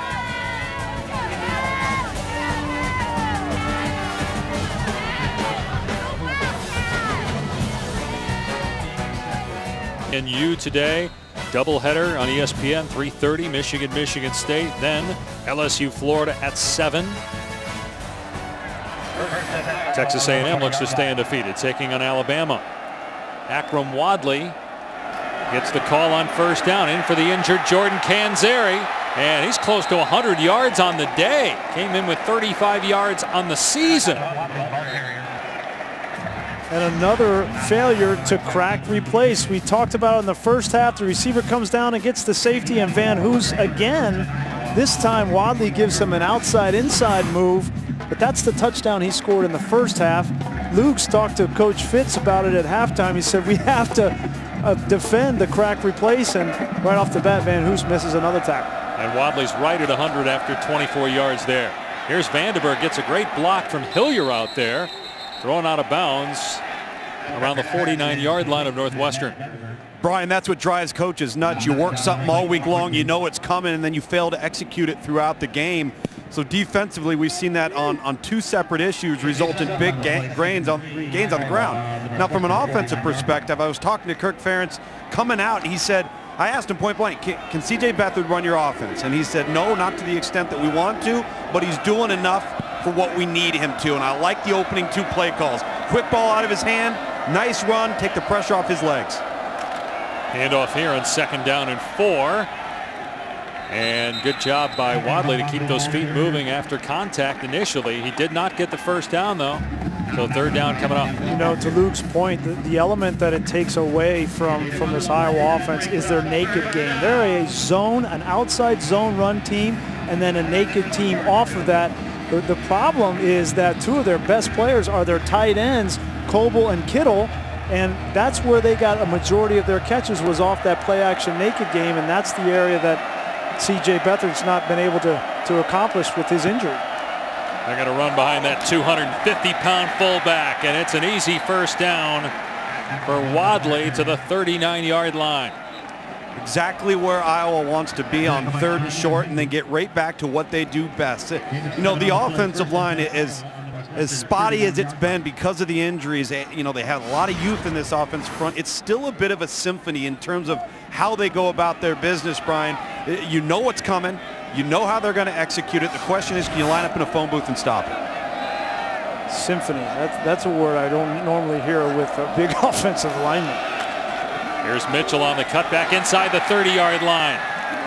But just to finish up on what Luke's is saying, I mean, we're used to seeing that. Kirk Ferentz is an old offensive line coach in the NFL, and we're used to seeing that with how these guys come off the ball. And then when you add a 250-pound fullback, Pleva, coming through the hole in that third down and short, you're going to get big gains. Well, and that last play was a great example of it, as you see Canzeri on the sideline. But you run the outside zone, and that time it's not Wadley, it's Mitchell. And he shows that he can stretch and hit one cut and go downhill. That's the key in this outside zone system that Iowa loves, is a back like Canzeri and Wadley that can get upfield fast. Canzeri was hurt in the first half. Mitchell pushing the pile to the 22, got 4 yards. Brian, it looks like they're doing some inside run game check with Meads at the line of scrimmage based on alignment, either over, under, front from Northwestern, trying to get into the best, most advantageous run play from C.J. Beathard's standpoint. Well, they got 4 yards on the ground there, so Iowa setting up Beathard in good shape.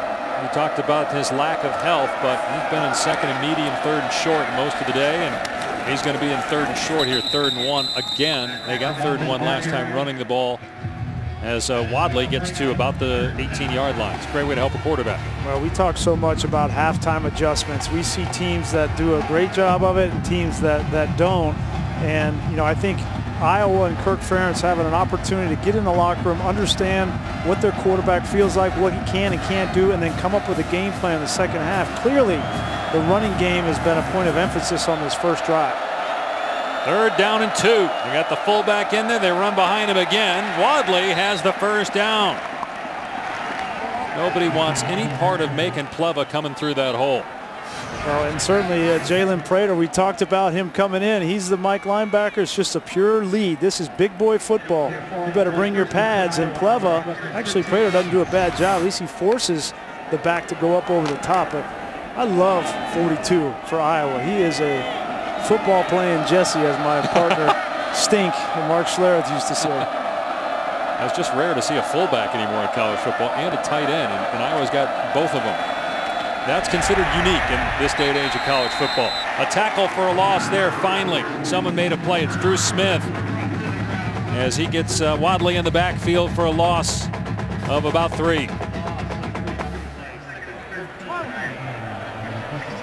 This is the area of the field. You know, you started to establish that running game, and in this red zone fringe, Iowa loves to take their shots with their tight ends. That's where Kittle, number 46, has really made his hay this season with 3 touchdown catches. Wouldn't be surprised if they try to identify an opportunity for him. He's down at the bottom of the screen in the wing. Both tight ends there on the right side of the formation. Throw to the other side. It's caught by Hillier down at the 8-yard line. 3rd down coming up. Now it comes down, Brian, as you get into this red area, what type of confidence do you have in C.J. Beathard in the type of matchup you're going to have on the perimeter if you choose to throw the football here? I like the continued run game emphasis. I think you rely on the offensive line right here, put her on the ground and see if you can punch it in. Well, they just took their fullback out and brought Tavon Smith, wide receiver, in the game. They're going to spread it out here a little bit. There you go. Smith wasn't supposed to play today. He's out with a knee injury, but he's gotten a handful of snaps. As he was trying to call timeout there, Beathard, but they run the play, and Beathard has a first down. 1st and goal from the 2.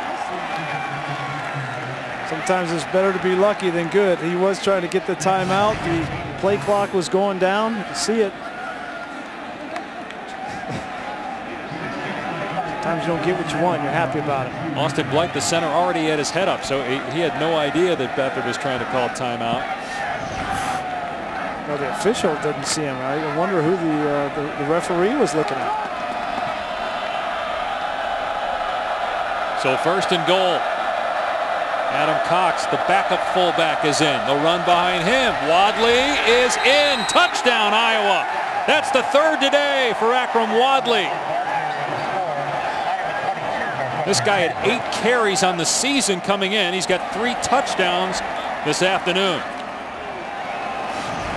Well, you asked me if Iowa is for real, and I talked about their defense, I think, is for real. I had questions about their offense, but that was a statement drive by Iowa, coming out and doing it on the ground with physical fullbacks, tight ends, and an offensive line that coming into this game we had a huge amount of questions with so many injuries up front. On the field is a touchdown by Iowa. The previous play is under further review.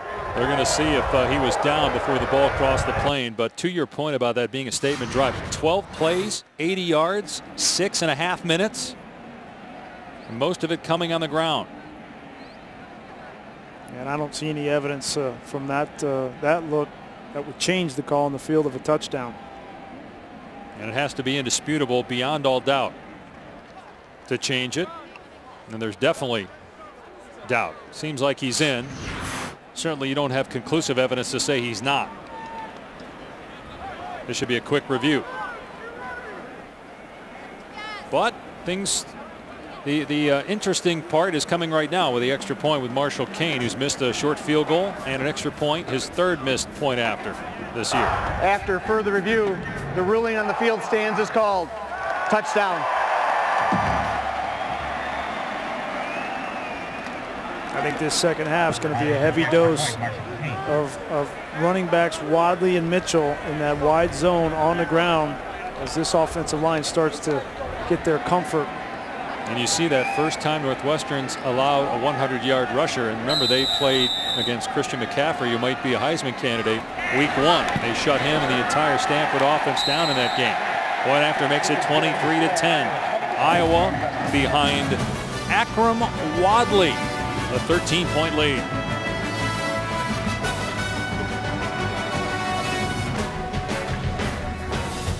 That's cool. The upper deck would wave the W flags.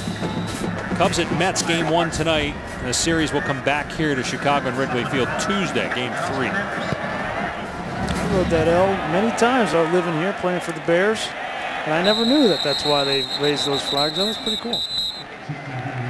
And obviously, since you played here, you know it's a football town, but when the Cubs win, it is a Cubs town, even above the Bears. And what a great series that was for the Cubs. Carl Schwarber, that home run, 10 home runs for the Cubs in that opening series, win over the Cardinals.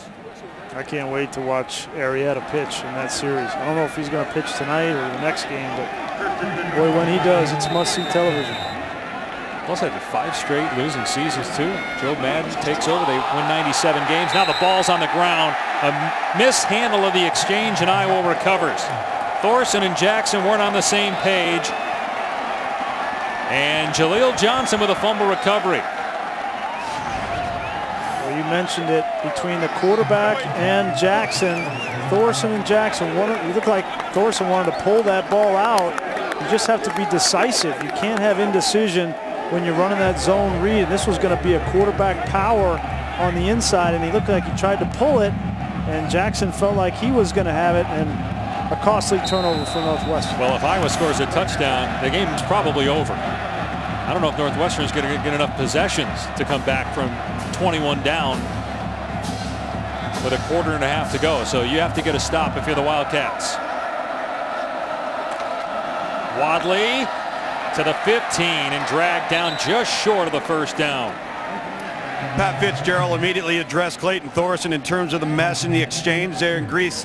I agree with you. I was standing right behind the offense. He had the ideal read for what he wanted, tried to pull the ball, but as he pulled it, it got caught on the hip of the tailback, and once that ball went on the ground, they had the read they wanted, but too many unblocked defenders for Iowa to secure the football. Yeah, it's a responsibility of the quarterback to manage that situation and be decisive, and if you're going to pull that ball out, you got to pull it out quick and make that decision so you don't fool your back.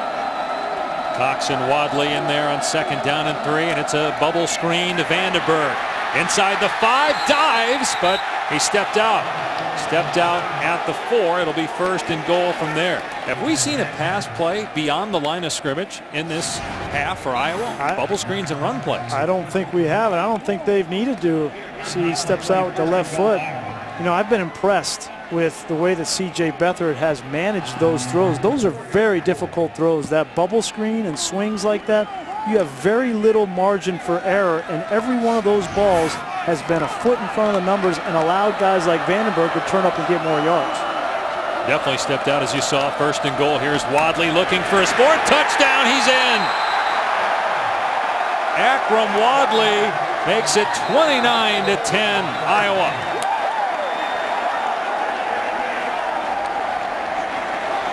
Well, we've been calling Akram Wadley's name consistently, but he needs to give an assist, a big assist to his fullback, Adam Cox, Macon Pleva. They are destroying the Northwestern linebackers. There's Adam Cox right there on the safety, Travion Henry. Every single positive rushing play that Iowa's had in the second half has been preceded by a huge block by a fullback. Remember, Jordan Canzeri last week had 43 carries for Iowa. That was the most by any player in an FBS game this year. He gets hurt in the first quarter of this game. They go to Akram Wadley, who had 8 attempts all season. And Wadley now has 4 touchdowns in the game. As the Hawkeyes capitalize on the Northwestern turnover, C.J. Robbins was hurt on the touchdown. And Northwestern, which was averaging about 10 points per game allowed, given up 67 points now the last 2 weeks. That includes, of course, some errors on special teams. But still, it's 67 points the last 2 weeks after about 30 through the first 5 games. Yeah, they only allowed 35 points in the first 5 games and 3 touchdowns. And then last week happens, and that all 38 wasn't on them. Obviously, 17 of them were on the first team defense. But today, these 30 points from Iowa have been all on this Northwestern first team defense.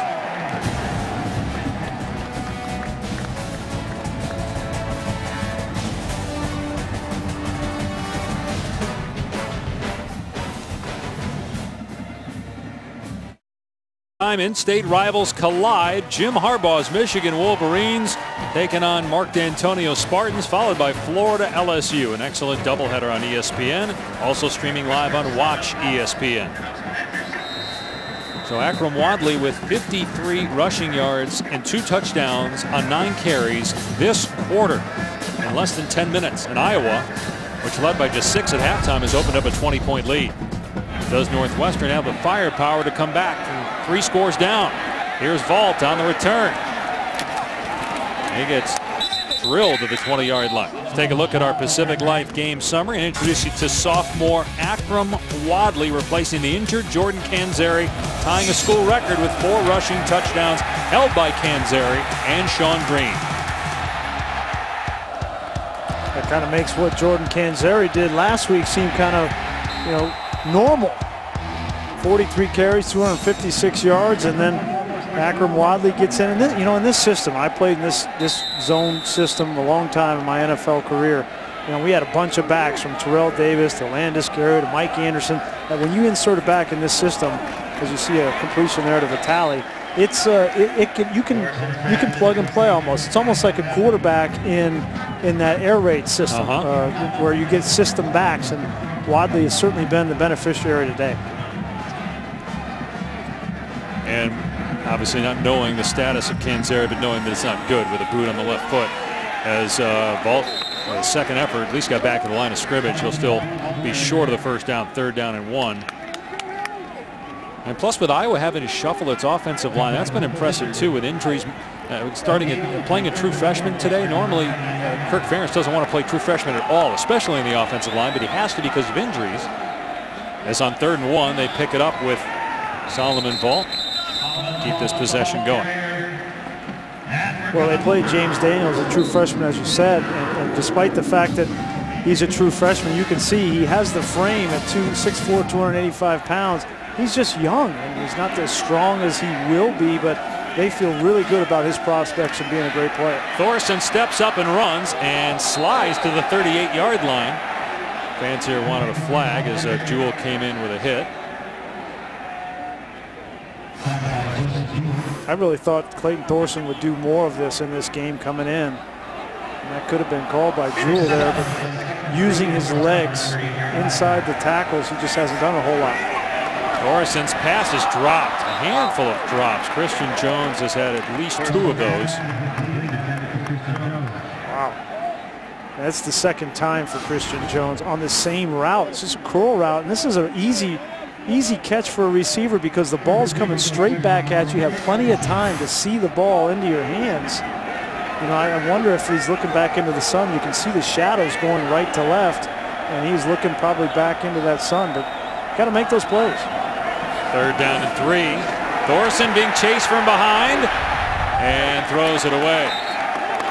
And Northwestern will punt it. Nate Meyer had pressure. Bo Bauer back there too for the Hawkeyes. No grounding because Thorson was outside the tackle box there. So here comes another Northwestern punt.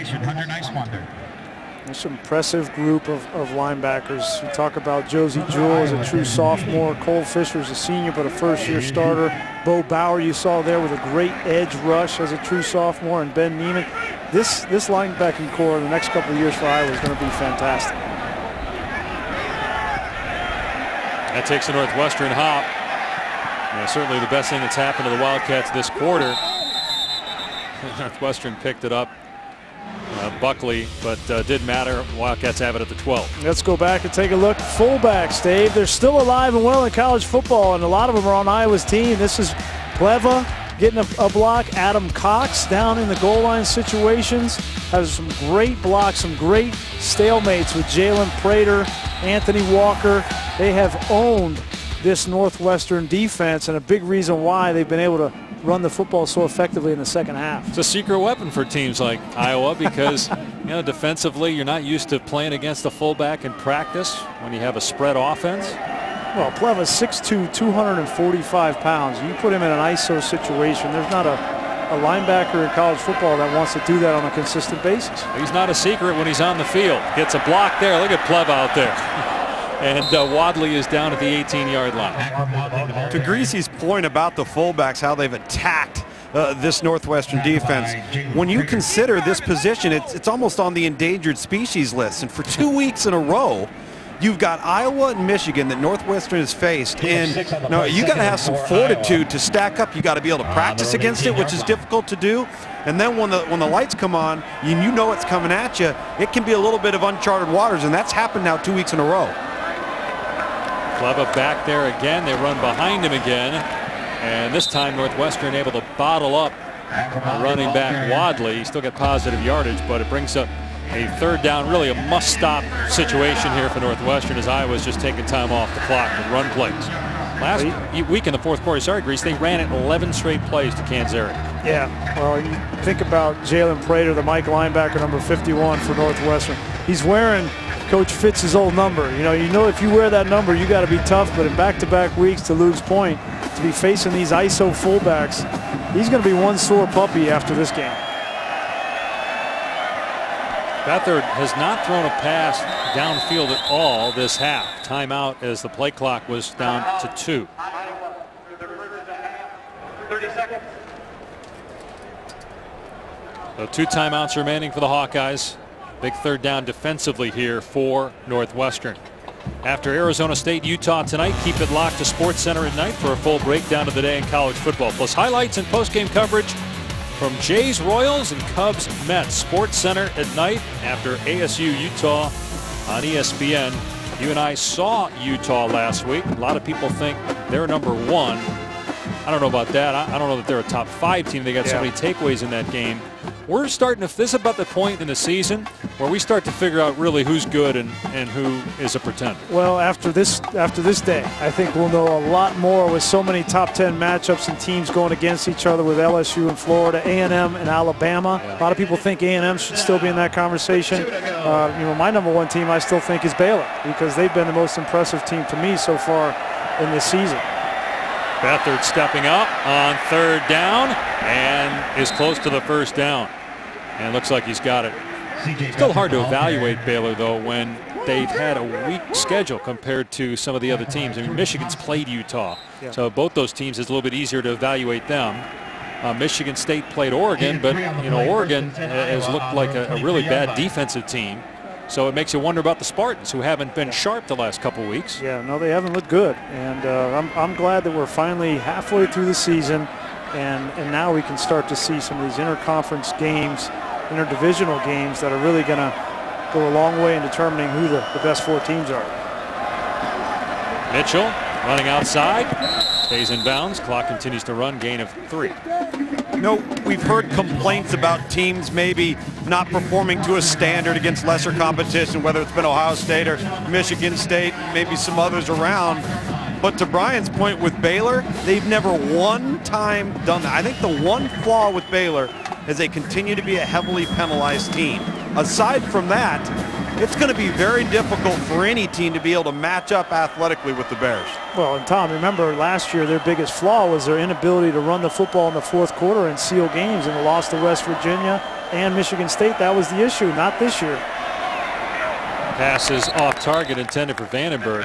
You know, the other thing too, guys, that Ohio State's had some close games, TCU's had some close games. At least they're winning. I mean, there have been plenty of teams that were ranked high that have been in close games and have lost. So the fact that they're winning still got to count for something. There are a lot of people that have totally jumped off the Ohio State bandwagon, which is surprising to me. We know you're on the Ohio State bandwagon, and we know you're using the Florida State 2014 defense. So are you going to say it every week? I didn't say it last week. Oh, okay. We were talking about the Pac-12 last week. He had a bye.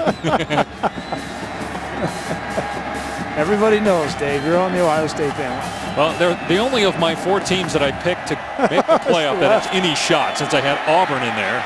As Beathard throws incomplete. 3rd down. I also had USC. We don't want to talk about that one either. How about Auburn? I said I don't want to talk about that one. You didn't hear me. Beathard's still hobbling, but trying to fight through it. We'll see if we see Tyler Wiegers at all in the 4th quarter if they maintain a 3-score lead. Dylan Kidd, who wears the same number as the quarterback, on to punt the football. Bad John was an NFL punter for a long time.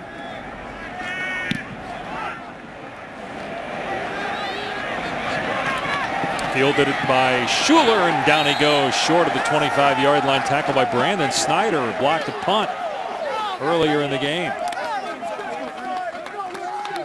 Out and about on this college football Saturday. Don't miss any of the action while you're on the go. Stream any game live. Download the Watch ESPN app or watch ESPN.com. I know Lugs will be driving to the airport, so you can sit in the passenger seat and watch it. There's no question. Either you or Lugs is driving to the airport, because I'm going to be watching the Michigan game on the ESPN app. Well, Northwestern, 40 seconds left in the 3rd, down 20 points. Thorson. And the 2 receivers collided. Vitale and Mike McHugh. Looked like Jewell, the linebacker, hit Vitale and kept him from getting inside. That's where he wanted to go with the football.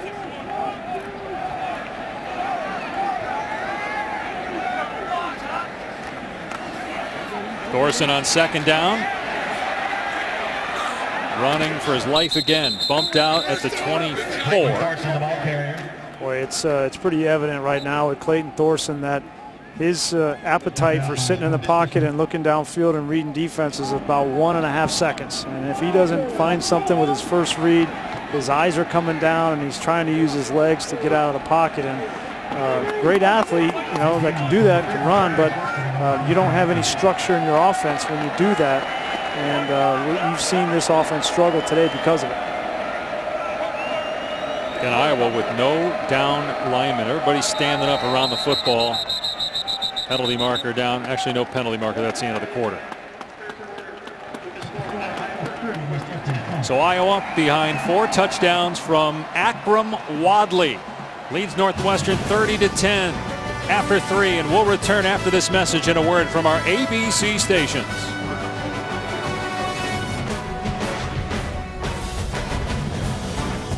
For offense for Northwestern. Very similar to the first quarter, averaging only about 2 yards per play. And does Northwestern have enough firepower to come back from 20 down against a solid Iowa defense? Maybe even better than solid. Maybe we should give more credit than that based on what we've seen here. Thorson steps up on 3rd and 10. Will run for the 1st down. Got 15 yards on that scamper. I think they are worthy of more than just solid, because what they have that's different to me, Dave, they have a lot of hybrids. These linebackers can play obviously off the line of scrimmage linebacker, then they can put their hand down, rush the quarterback, and they've got size. Sliding catch by Jelani Roberts, a true freshman, right at midfield for 11 yards. Well, this is it. This is the drive for Northwestern. If they have any hope of getting back into this game, they need to score and score quickly. Remember, Iowa playing without Drew Ott, their best pass rusher, as there's a huge hit on the quarterback. The ball is out. It's recovered by Iowa. Josie Jewell absolutely torched Clayton Thorson. Nathan Budgeta was the first to pounce on the football for the Hawkeyes. Well, we talk about those hybrids, and Josie Jewell is a true sophomore at 6'2", 230 pounds. He's one of them. Here he is right here. He's going to line up. He's just going to come on the inside blitz. And he's unaccounted for. And in that situation, Clayton Thorson has to be aware and know that in an empty set, you can't block it. Parker Hesse eventually recovered the fumble.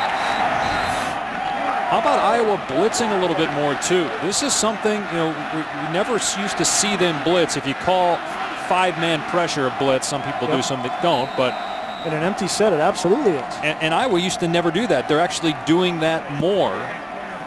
They're still Iowa in terms of being Kirk Ferentz' signature on his football team of running the football, playing solid defense.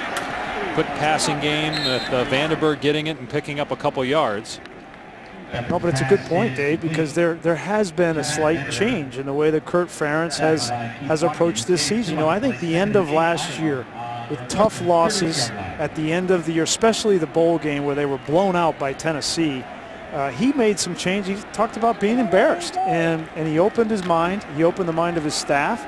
He asked to evaluate every single thing they do in the program. They went out and researched football, and they came back and they've made some changes that I think have really helped them as a football team. Wadley brought down to the 35-yard line after 3 yards.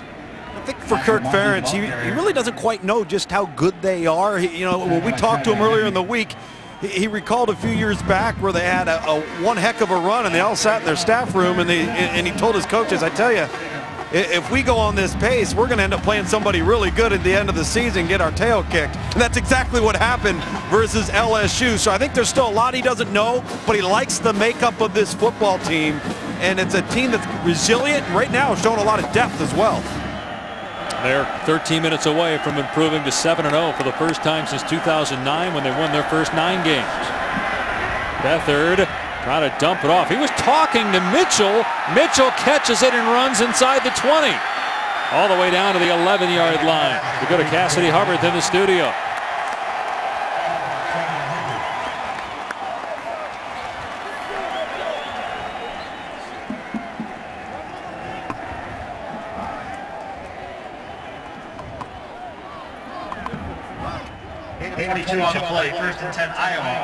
Baylor on its way to 6-0. There's 7 6-0 teams coming into today. Iowa is one of them. And the Hawkeyes now have the ball. First down at the 12-yard line of Northwestern. I've been really surprised at the improvisational skills of number 16, C.J. Beathard. That last play was kind of reminded me of the little Jake the Snake. You know, I mean, he just kind of finds his way around and then keeps his eyes downfield. There's the same number that Jake Plummer wore. He's to the 6-yard line. Gain of 6 on the play. Prater made the tackle. Grease, I was standing right behind C.J. Beathard, and early in that play, he was actually trying to underhand throw it to the back, and then when the defender approached him, he just stood over the top. I was talking to offensive coordinator Greg Davis on the field before this game, and he said, you know what, the most fun I've ever had coaching a guy was Colt McCoy.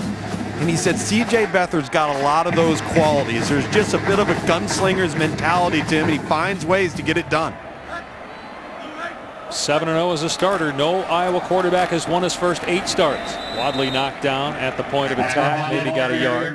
Dean Lowry on the stop. 3rd down. But you know what's impressive is that drive to start the second half was 12 plays, 10 of them on the ground, and it was outside zone to Wadley. Now this drive has been different. They've been throwing the football. So I think Kirk Ferentz knows and understands that to get to the Big Ten championship and to potentially compete in that game against whoever it is, Ohio State, Michigan, whoever, that they're going to have more balance on offense, and he needs growth from C.J. Beathard. And so it's not just been ground and pound in this second half. They're trying to let their quarterback grow as well. Play action on 3rd down. Beathard hit again, incomplete. And Beathard took so many shots last week against Illinois. He was hit 11 times.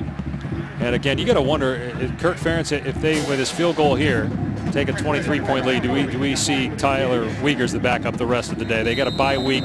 They want Beathard to be 100% going to their next game against Maryland. Yeah, that doesn't look good. And there was a lot of discrepancy as to what the injury was. Was it the hip, the groin, the hamstring?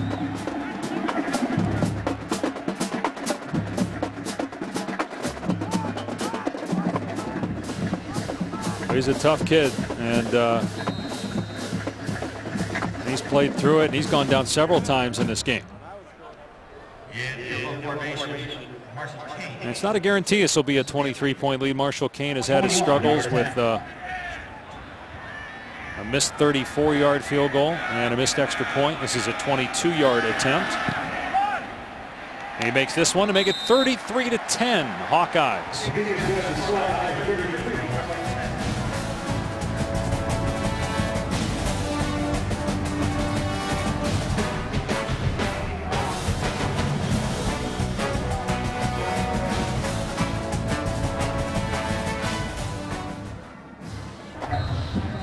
Here, Northwestern down at home by 23 points to Iowa as the Hawkeyes look to go to 7-0, get a stranglehold in the top spot in the Big Ten West. Kane kicking off here, and Solomon Vault bring it out across the 10. Vault steps out around the 25-yard line.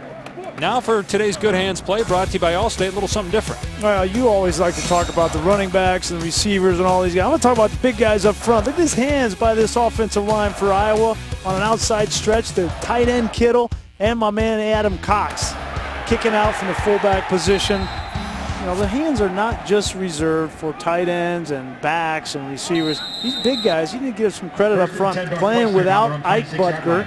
No Boone Myers. They have to play a true freshman in James Daniels, but he comes in and plays guard. So Welsh has to move from guard to tackle. A lot of moving pieces there. They played great today. All the offensive linemen you ever play with are rolling their eyes right now as that pass is caught out near the 30-yard line. If I didn't learn anything when I was a professional, I learned to take care of the guys that take care of you. I took them out to dinner every week. Too bad that hasn't transferred over to your broadcast teammates. 2nd down and 4. He was until you just said that. Thorson flushed out, flag down. Thorson has the first down. Scoots out of play at the 37. Eric Olson, the right tackle, appeared to have a hold of an Iowa player. Holding. Offense. Number 76. 10-yard penalty. 2nd down.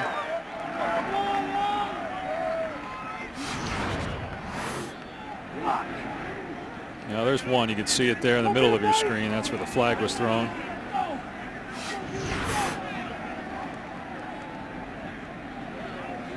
And you're talking about that Iowa offensive line. That's a certainty. Death taxes and every 5 years Iowa having a 10-win team. That's another certainty. And it's interesting. We talked with Kirk Ferentz about that, and he thought the team 2 years ago was actually a pretty good team. They won 8 games, but over the last 4 years they were 19-21 in conference games. But they're looking at 3-0 and 7-0 in the Big Ten. As Thorson steps out, 10 minutes to go here in the 4th quarter. Iowa was up only 6 at halftime, but the Hawkeyes have dominated the 2nd half with Brian Griese, Tom Luganbill, Dave Pasch here in Evanston. Homecoming for Northwestern, looking to bounce back from its first loss of the season. But Iowa, as we mentioned, dominant in the 2nd half. 3 times as much yardage as Northwestern, as the Hawkeyes are on their way to their first 7-0 start to a season since 2009 when they went to the Orange Bowl and won it. Thorson's pass incomplete over the head of Vitale. 4th down. I think the question is, how good can this Iowa team be? And you know, they've played well, but they've beaten some pretty poor teams as well. And Wisconsin is not the Wisconsin from even a year ago. And the question is, after they get healthy after this bye week and with the remaining schedule, they play Minnesota at home, and then they play Nebraska. And those are their toughest games. And with the way that they've played here, if they have that running game and that defense and smart play from C.J. Beathard, I don't know who's going to beat them. They don't play Michigan, Michigan State, or Ohio State. Their catch made at the 27-yard line. C.J. Beathard has been banged up, and so Tyler Wiegers, the backup, may go the rest of the way at quarterback.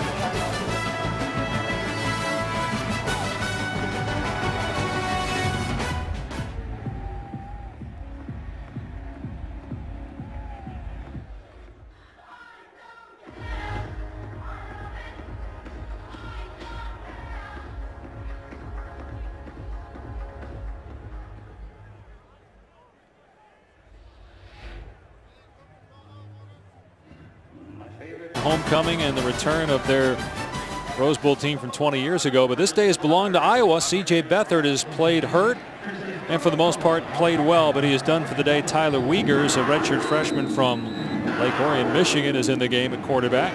He has thrown a couple passes this year as Iowa's going to try to just run out the clock here, leading 33-10. Wadley's got 4 touchdowns. There's a penalty flag down as Wadley's well over 100 yards. He got about 20 on that play, but let's see if it comes back.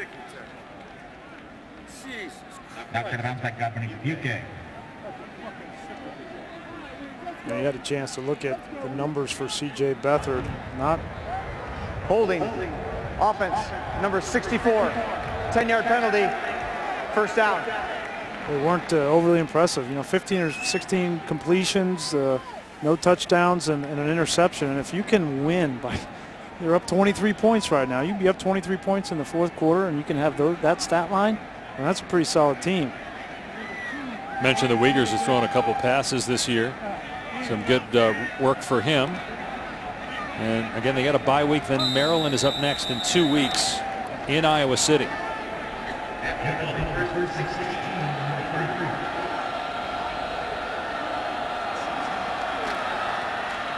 Another run play and a lot of running room again for Wadley. Can he get touchdown number 5? Dropped at the 37-yard line, but the offensive line for Iowa just humiliating Northwestern right now. Well, we haven't talked a whole lot about the receivers blocking for Iowa, but that's been a huge part of the success. The crack from the outside, you're going to see it again. That's the wide receiver Hillier. He had a big block on the touchdown run in the first half for Wadley, and Northwestern has not had any answer for the crack by the wide receivers on those filling safeties, and it's been a big reason why the run game's been so successful. Hey, what if Wadley's shaken up a little bit there? He was doubled over. 193 yards. He had 35 yards on the season. Big running lane for Mitchell. Inside the 15, down to the 13-yard line. Mitchell, ball carrier. And they're just coming off.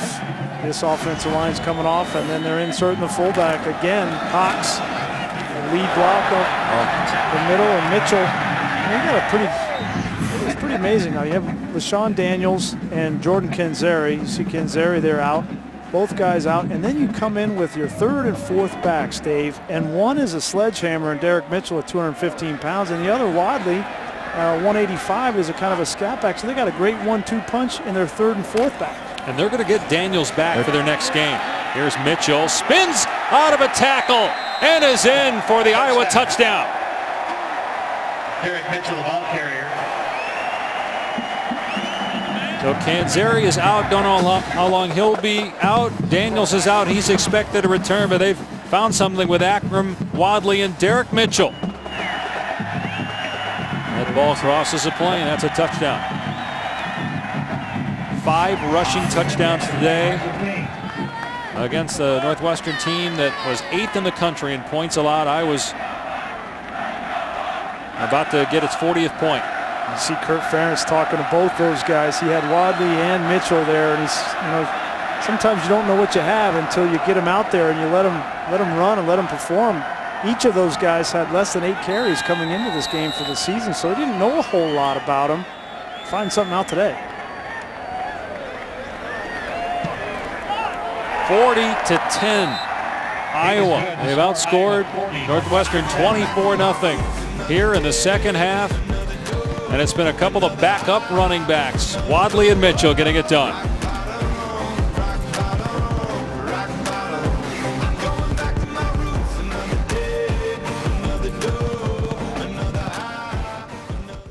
Harris is in. A lot of people think that's not really a drop-off for Florida at quarterback.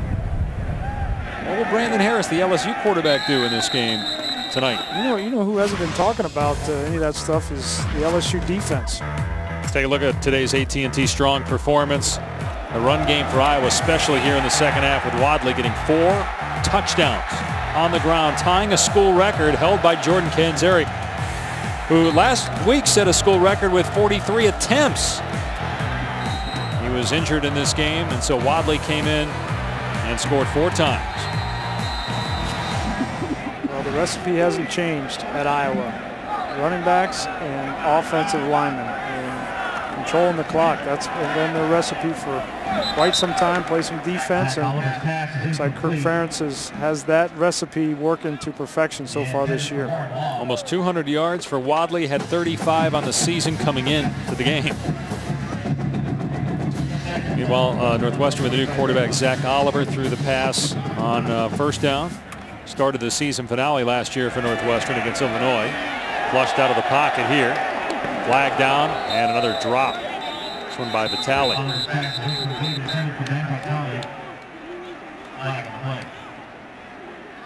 Penalty is on Northwestern.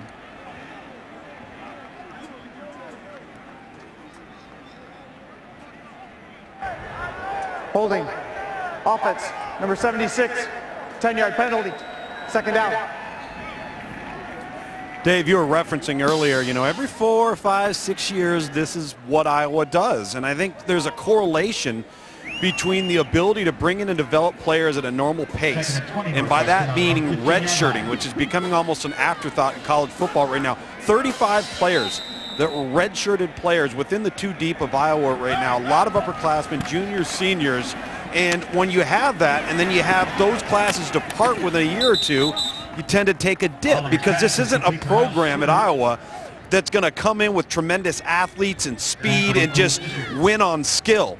They're going to be well coached. They're going to be technique savvy. They're going to be developed through strength and conditioning. And the ability to redshirt is why I think every 4, 5, 6 years you have a season like this. It's interesting too is Oliver throws deep here out of bounds as a flag comes in. They average, Iowa, over the last 5 years, 5 players drafted per year. So, and a lot of that is offensive and defensive linemen, but guys don't leave early here. They stay. Occasionally, guys will leave after their junior season. You rarely see anybody leave after 3 seasons as a redshirt sophomore. But Kirk Ferentz has a pretty good track record of sending players to the NFL, most in the Big Ten since 2011, 22 players.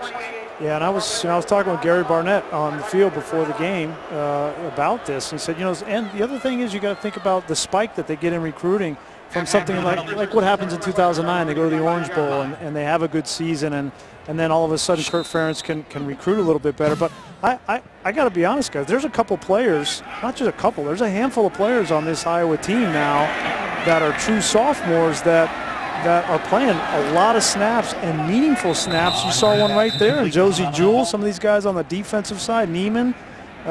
James Daniels, a true freshman on offense, and the 2 running backs we've been talking about, both true sophomores. So, yes, there's a nucleus of older players, but there's some young talent here as well on this team. Oliver's pass is dropped again. My goodness. Another drop. This one by McHugh.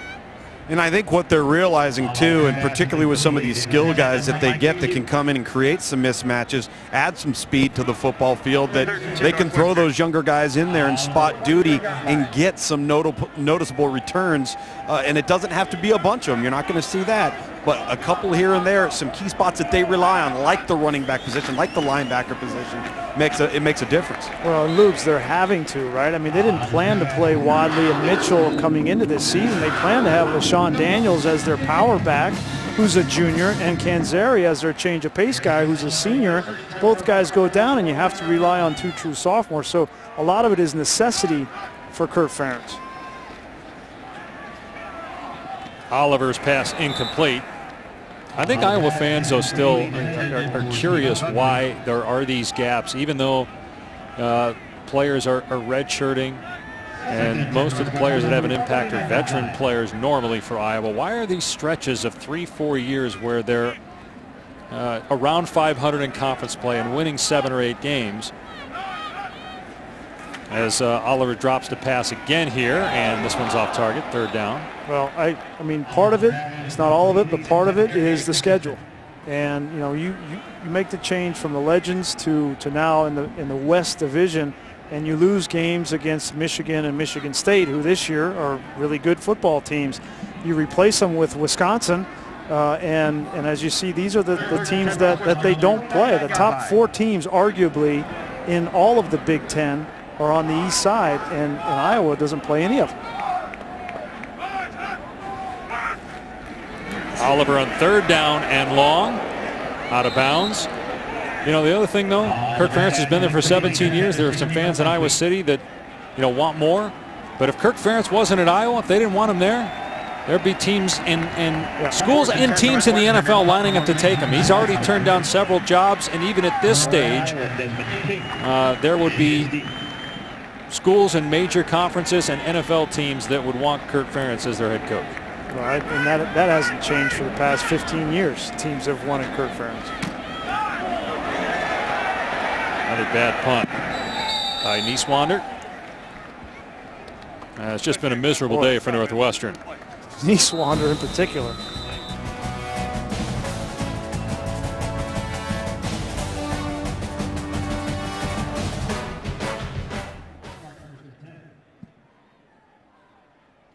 The fact that Michigan has not allowed a point in 3 games is remarkable. It's been 20 years since that's happened.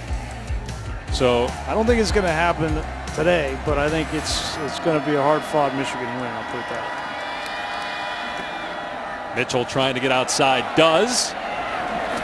Up to the 27-yard line. At some point, though, I mean, you got to think Michigan's going to make a mistake. They played mistake-free football on offense the last 3 weeks. So what happens when there's an interception or a sack or a couple negative plays, and there's some adversity which they haven't had to face the last few weeks? Yeah, not the last few weeks. Obviously, I think they learned a lot from that first game, going on the road, playing against Utah, turning the ball over 3 times, and then Jim Harbaugh had an opportunity to sit in the film room with Jake Rudock and say, listen, we lost this game by 7 points. We had a chance to win it at the end, and you threw 3 interceptions, 1 return for a touchdown. Can you imagine how good we would be if you just protect the football? And he's really taken that to heart. It's a big gain into Northwestern territory to the 46-yard line.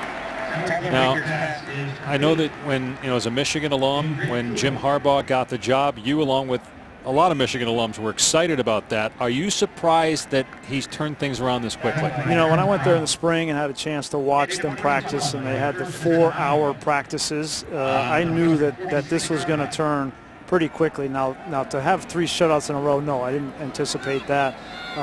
You know, big key for people watching this game, Iowa fans, was getting Jake Rudock in and allowing him to compete with Shane Morris, and eventually he won the job, and now he's protecting the football and managing the offense. And I think that decision that Kirk Ferentz made early in the spring to go with C.J. Beathard over Jake Rudock worked out for both teams. Certainly it's worked out for Ferentz here in Iowa and C.J. Beathard. And Michigan got a player that is smart and that is experienced, and that certainly has his team playing well also. Marcus McShepard is shaken up. Well, if Michigan wins that game today against Michigan State, and you know, even if Ohio State beats Penn State tonight, I mean, you got to say that the front runners to play in the Big Ten title game are Michigan, Iowa. Yeah. No one thought that going into the regular season, because Michigan hosts Ohio State on the last day of the regular season. And you knew that one was going to be big anyway. It might end up being as big as any Michigan-Ohio State game ever if both those teams keep winning. But obviously a lot of football left. And Ohio State has been up and down. They did pull away from Maryland last week. But Michigan has been spectacular since that opening season loss to Utah. Michigan State, we had them against Air Force really since the second half of that Air Force game. Yeah, they haven't looked the same. It's been choppy, been really choppy, and they've had injuries too. But like Iowa, who's had injuries on their offensive front, so has Michigan State, and both teams have remained undefeated. Now I think is going to be a much bigger challenge for Michigan State this afternoon than it was here against Northwestern. But, you know, I think it's kind of overlooked. That decision that Kirk Ferentz made back in the spring, actually back just after the bowl game, to start C.J. Beathard, really gave him the space and the opportunity to assume the leadership role on this team, and that's gone a long way in making this a better football team rather than having two quarterbacks that are fighting it out till the very start of the season.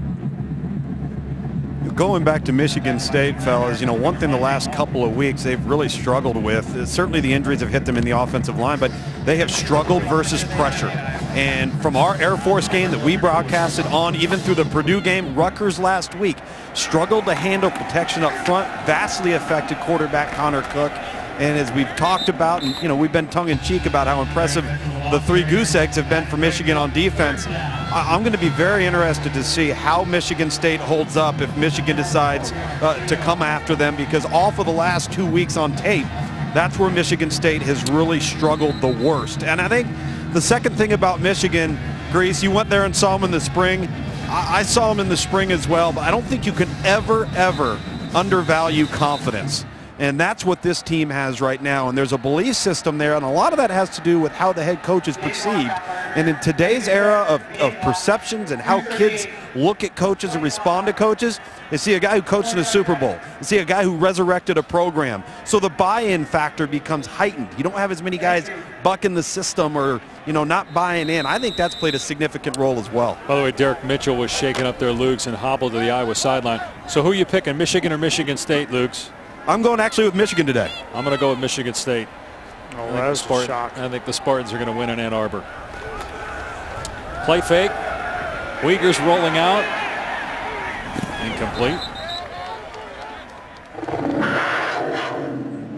2:17 remaining. That's you know, I know it's the end of the game here, but that's a significant injury there. Derek Mitchell coming off, because it looks like Canzeri has had a significant injury, and we don't know where LaShawn Daniels is kind of in his ability to come back and play.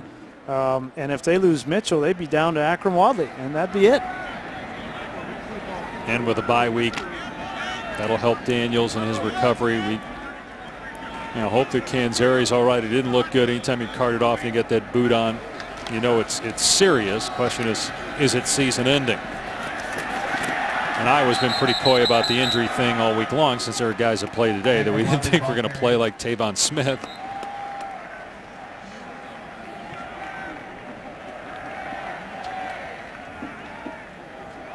There's Wadley, who's got the 4 touchdowns and over 200 rushing yards on the game. 205 for Wadley. A season high as a team. 287 yards of the ground. Most of that coming in the second half for the Hawkeyes.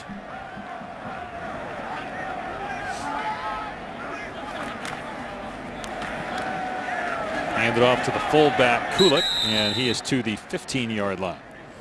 Brian, you referenced Jordan Canzeri with what looks to be a significant left ankle injury as he's in a boot. Right now on the sideline working on Derek Mitchell's right ankle, just at the top of his foot. As your tibia and fibula comes down into the ankle, a lot of pressure being applied there as they work on his right ankle. So the next man up that's getting thin. That's why Wadley, Tom, has had to come back into the game here with a minute to go. And just give it to Kulik, a fullback again. Let's go to Cassidy in the studio. Drake Kulik, the ball carrier. Back away, Fabio Denbo.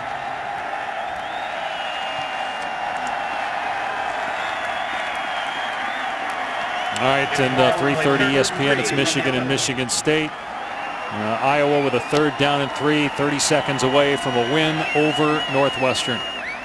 This will be 2 straight losses for the Wildcats. Iowa will go to 7-0 for the first time since 2009, when the Hawkeyes started 9-0 and ended up winning 11 games, including the Orange Bowl. It was a 6-point game at halftime, but Iowa outscores Northwestern 24-0 in the second half. 40-10 is the final score.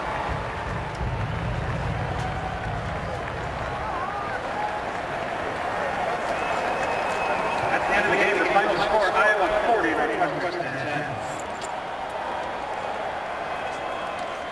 Well, say what you want about the schedule, but it's time to start talking about the Iowa Hawkeyes. They're 7-0. They've got a bye week. They have, at least according to current records, they have the weakest